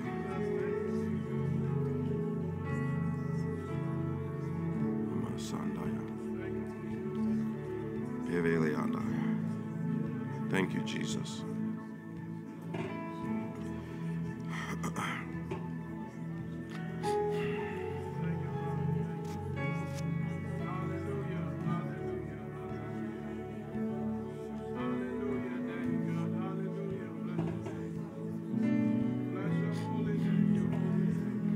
Praise your holy name, Jesus. Oh, hallelujah. Hallelujah. If you're here in person or online, I'm just going to lead you in a prayer right quick. Romans 10:9 and 10 says, if you will accept what Jesus did for you on the cross, say it in the form of a prayer, that he would forgive you of all of your sins, turn you into a new person, and write your name in the book of life. 1 John 1:9 says, if you confess your sins, God will be faithful and forgive you of all of your sins and cleanse you from all unrighteousness. All of it, not some of it, all of it. Thank you, Lord God. If your sin is too big, it means Jesus is too small. Remember that. In Ephesians 2:8-9, it says, salvation is not something you can work for. It says it's a gift that can only be received free. And so I'm just going to lead everyone in a prayer. I know there are people that are listening online that need to get into this. This prayer will save your soul. This prayer will make you a member of heaven. This prayer will cause your sins to be forgiven and wiped away. And this prayer will rededicate you to Jesus if you were once serving the Lord before. So we're going to repeat it together so that if it's your first time, you won't feel isolated. But just remember, the Bible says if you're ashamed of Jesus, he'll be ashamed to let you in heaven. So never be ashamed of who you are in Christ. Repeat this prayer after me. Say, Father, I receive Jesus Christ as the sacrifice for my sins and my eternal life. I receive forgiveness because of his shed blood. I thank you for forgiving me, cleansing me, and making me whole. I receive Jesus as my Lord, my Savior, and my King. I thank you that according to your word and this prayer and my faith in you, that I am forgiven, I am cleansed, I am made new, I'm a new person, and I'm a member of heaven. Thank you for saving me, protecting me, redeeming me. Thank you for prospering me, healing me, and giving me peace. I receive this, and thank you for it. In Jesus' name. Amen, amen, amen. Hallelujah. Thank you, O Lord God. Father, we thank you. We praise you and we bless you and we magnify you. And thank you, O Lord God, for this day. Thank you for peace and safety. Let the Spirit, O Lord God, of the kingdom of God be with us in all that we do and all that we say. Hallelujah, hallelujah. Someone grab Jared for me for a moment. He needs to just make an announcement. Oh, never mind. He come to the wall like an angel. Just give me 1 second. So I'm just going to start this. I'm going to make the same announcement over the 3 weeks. He's going to make an announcement. We have pretty much transitioned everything over that needs to be transitioned. There's one more final transition that we'll let you know about. And so,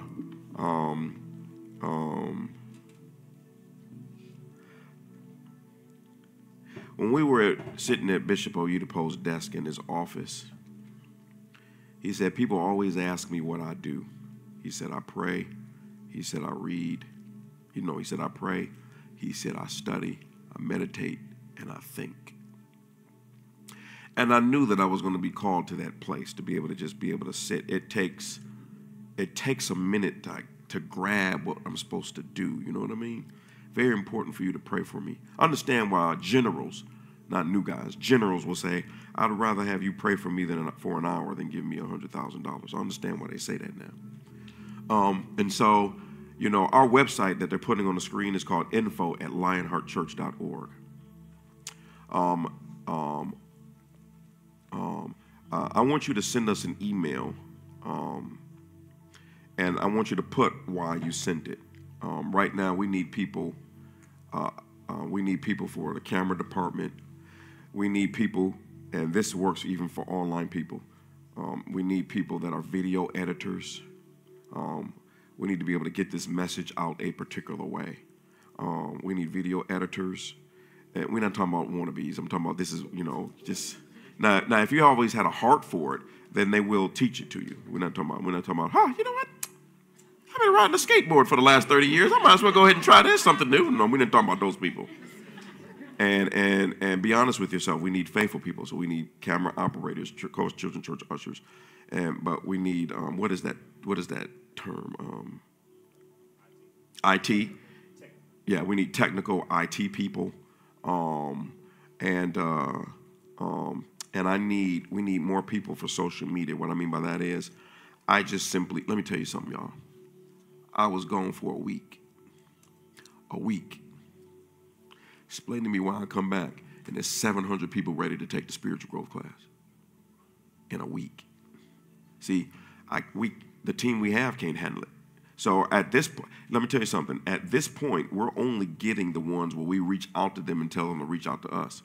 We don't even go on Facebook, YouTube, Instagram, and TikTok and see the messages that are sitting there. We don't even touch them. My wife will go on there. She's like, did you know? No, but I don't know because I'm not looking at this. It's insane. So, remember I told you there will time come, no building would hold us. And we would never be able to handle the numbers. All we can do is the best that we can. I have to have a great amount of wisdom. When it comes to the public, I'm going to tell them, you have a personal responsibility. I provide it free. If you want to know it, then you got to get it. Be on the stream on Saturdays. Eventually, that'll be Sundays, too. Be on the stream so that you can be in the services and learn the systematic way in which I'm preaching. We will be giving more attention, though, to the people who become online members and online partners.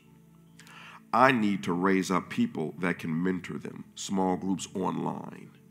You know, so I need to be able to say, hey, how many people can you handle? Give me 15. And then maybe say to her, how many can you handle? I got a big family, give me 10. You got to be honest with yourself. You got to be able to go to somebody else, give me 30. You got to go to somebody else. You know what, you can give me 2 groups of 30. You understand what I'm saying? And so this is how they did it in the book of Acts. Otherwise, we will lose masses amount of people. They might get saved, but they might go back out. They might get saved, but they won't grow. They might get saved, but they won't become ministers of the gospel. And so if you want to be a part of that, let me say this. You do have to be a member of the church. If you're newer and you know, that's no problem. You just wait until you're ready. Don't always just jump into something. Just wait, ask questions, make sure that you're settled. But what I'm raising up is too big for me to comprehend, and the Holy Spirit won't show me because I know it's because I can't handle it. It's just big, and all you can do is start learning how to manage it. So I need to be able to give you people and say, okay, these are the 20 people, and you are in charge of making sure they understand salvation, do they need baptism of the Holy Spirit, praying in tongues? Do they know how to give on the platform? Do they have questions about their marriage? Do they need the spiritual growth class? Do they need this? Do they need that? You are in charge of keeping them informed. You understand what I'm saying? So that we don't lose these people. The Lord is trying to do something very, very big. It's the spirit of the ark. He's trying to get people to a place of safety. And very few ministries most are not qualified to do that. Ministries have to be a place of safety in these last days. And people that connect to it, they'll connect to the grace that's on that place, and that grace will cover their household. Okay? And so like I said, one was allowed to break through when I was in Nigeria. Okay? At our house. He was allowed to break right through the force field. Okay? Came in the room, held me by the neck. And so, but it was allowed. Because while he was doing it, the Holy Spirit was telling me why he allowed him to do it. He said, this is the reason why he's here. I was like, oh, wow. He said, yeah, so make sure you take that 21-day fast serious. Okay, I'll tell you the rest about that later. Okay, so send an email. I mean, if you're IT, we need people to comb through our social media and engage with people. Just engage with people. Again, if you watch cartoons all day, this is not a new idea for you. You know what I'm saying? You have to already be somebody that's kind of in the social media, knows our flows. We need you to go on our profiles and comb through this stuff and begin to sift through, okay, well, you want revelation on how goldfish mate. Well, we don't need to call you about nothing, you know. And okay, this couple, they in serious trouble. I went and looked at one. I'm supposed to. Oh, that's right. They're good with the baptism. I looked at one, just one. I went on TikTok. And as I look at this thing, it's just all red across. It means it's full. I just read one. One. Sir. He said, from a child I was mentored to be what is it when you are a boy? No. Boy, you become a girl. Yeah. He told me, he said, he said, I've been mentored to be a transvestite. He said, the men that did this to me, he said, they pimped me out on the street. He said, I was a male prostitute, transvestite prostitute. Huh? That's just one.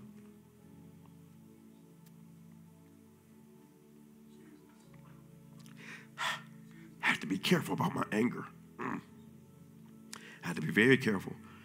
You're going to see some stuff you can't. Remember what the disciples did to Jesus? They got so angry. They said, Lord, these people disrespected you. Should we call down fire and kill them? He said, careful, you don't know what spirit you are of. He said, I didn't come to destroy people, I came to save. Now one day I will destroy them, but now is not the time. And he was reaching out. He said, man, I gave my life to Christ. He said, but now that I gave my life to Christ, he said, I can't figure out why the devil is trying to kill me now. it's because you left him. He need to kill you before the witness kicks in. You understand what I'm saying? That's just one. Now, do you see what now, that one, I told him, I said, here's my phone number, I need you to call me personally, so I give you some instructions. But see, these people, they listen to us and they feel the weight. They can, when you listen to this ministry, there's a presence about it, unless you know, oh, this, you can't have no presence fake. You can't have this fake, you know what I'm saying? So we need people to help us with that, where we got to give you, and you pull these people's names, and doing it the old school way. This is this person's name. Let me reach out to them, see if they respond back. We got a spiritual growth class, and I'm going to have to pray about how to do systematic classes every week. Classes for inner healing and deliverance. Classes for praying in tongues. Spiritual growth. People who, y'all understand what I'm saying? Marriage classes. It's unbelievable. So whether it's you want to be a part of the social media, whether you want to be an editor. So an editor is the sermons that y'all see the clips. Well, you would be one of the ones editing those clips. We'll give you the file, and then you edit it so they can be formatted to put up on social media or on all other platforms. If you're an editor, you're interested in that, or you want to be a part of the camera department or just children's church ushers, all of those things. Or if you're an IT person, and we could be missing some, I'm going to announce it every week. Send an email to info@Lionheart Church, okay? And I don't send an email and it just says, hey, I'm down. No, we need to know what you can help us with. You know what I'm saying? You know what we are blown away at? Guess what we have to do? We realize we have to go to a different format. We will send people instructions on how to be a part of the social media, the spiritual growth class. They don't obey the instructions. They do everything wrong. So we have to switch over to a format that's mass. We will send you, if you want to be a part, here. But you won't be able to submit the form unless you fill in all of the required fields. See that? So we're making adjustments, okay? You have to catch the fish, but then you got to clean the fish. And when you clean the fish, you got to have a process to keep the fish. You understand what I'm saying? And so, and be blessed with that. Don't feel bad if, no, you have another department. You might be an usher. You might be part of the security. You might be a part of the music department. Everybody is going to find their place. And then, of course, we're going to be raising up ministers here. Some people, let me say something. You never have to, it was never designed for you to leave your home church to fulfill the will of God. Okay? So you're going to have people that, unless the Lord calls you to a place. You have people the Lord will call them to a place, and that happens. But it's supposed to be an extension. An extension. One of the things that we're blown away, all of the people that left OU, the Pope was still with them. Ministry-wise, connection-wise. Now, there are times when the Lord will send you to another church. We're not talking about that. Y'all understand what I'm saying? So help us with that. These next 3 meetings are for the purpose of setting the stage. Because when January 1st strikes, you won't understand why it's going to strike. Prepare yourself for this 21-day fast. It's going to start on the 8th, not on the 1st. I know if I start on the 1st, you're not going to do it. Okay? Because I'm not. It's got to be on the 8th. The 8th through the 28th. We're going to do it in tandem with Winners Chapel around the world, Nigeria, and Redeemed Church of God. Get y'all more familiar with them too. Big boys. But this fast is for the purpose of breaking something. I will share it with you on the 30th. The 2 things that the Lord showed me. What was against us this year and what has been created against us forever. And that 21-day fast is for the purpose of breaking it over this ministry as well as breaking it over your household. Remember something. I'm not saying other ministries are not strong and everything. There are some that are simply at the top of their game. Okay, Lionheart Church, because of who we're connected to and our own weight, these ministries are the greatest threat to hell right now, and they're trying to do everything they can to break it. Everything. But how many know that's not going to happen? We're going to break them. Yeah. Hallelujah. We'll do this last one, and then we'll let you out. Thank you for being patient. You can come over here. So just real quick, Pastor O has talked about us changing over our church management and giving systems. So what I need everybody to do, if you're currently in Realm, you have an account in Realm, over the next week or 2, I'm going to be sending out a new login created email. Can you put that? Yeah, so this is the email that you're going to get. It is not spam. I need everyone to go onto this email and click that activate login and create a username and password for the new system. For everyone who is currently giving in Realm, go to the website. On the giving tab, there's a new way to give. So we're leaving Realm completely. So I need you to go. I know some people may have Realm saved in their phone so they can give easily, quickly. do me a favor, go to the website, click the giving tab, and give through the new PushPay system. If you currently have a reoccurring gift set up, I need you to change your reoccurring gift, end it in Realm, and set it up in PushPay. But again, please go, when you get this email, click the activate login and create your username and password in PushPay.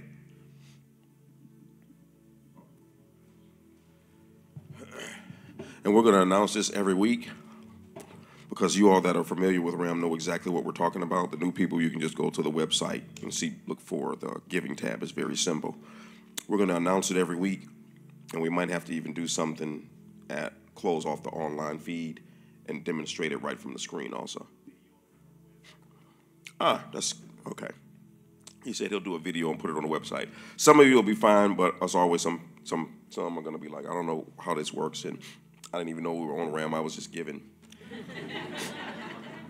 So I never did like that name because when we send you an email like, what is RAM? This sounds like some foolishness to me, you know. And so PushPay, and we had to switch over to that system. RAM was good for where we were, but it just can't handle where we're going. And so put those things into practice. How many know when everything is new? How many know when you get a download on your phone, they send out other downloads to fix the bugs?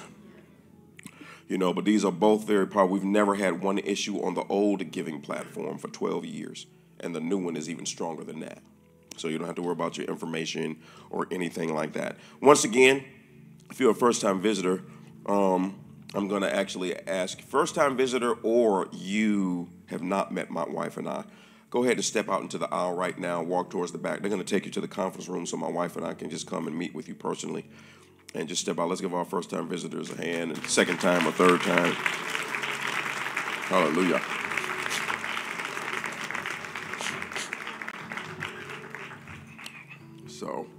So funny when they come when I'm not here. They're like, that preacher was the bomb. It wasn't me. It wasn't me. It was Brother Devon. That was great. Hallelujah. Seemed like it was one. I just released the first-time visitors, right? Why does it seem, Oh, yeah. So you're welcome to go down for the. I thought I had already released the families for the baptism. When you go in the hallway, just ask them where the baptism sanctuary is. I'm sure they're already rolling with that. So I'm a little. Oh, Eric, you. Oh, cool. If you're here for baptism, go there. His hand is lifted. You can follow that for those that are being baptized. And then we'll go from there. Thank you for being patient with us today. Hallelujah. Still seems like it's something that I'm missing. Maybe I'm not. It's going to have to be missed. Hallelujah. Y'all happy about the future? Hey, no matter where you are, God is going to bring you up higher. Let's lift our hands. Father, in Jesus' name, we thank you. We praise you. May the grace of God go with us throughout the remaining of this day, O Lord God, and keep us in perfect peace. We thank you for what we have experienced, what you are doing in our midst. Thank you, Lord God, for doing this and allowing us to be a part of it. In Jesus' mighty name we pray. Amen, amen. Hallelujah. Give someone a high five, a hug. Tell them to have a blessed day, and we'll see you next week.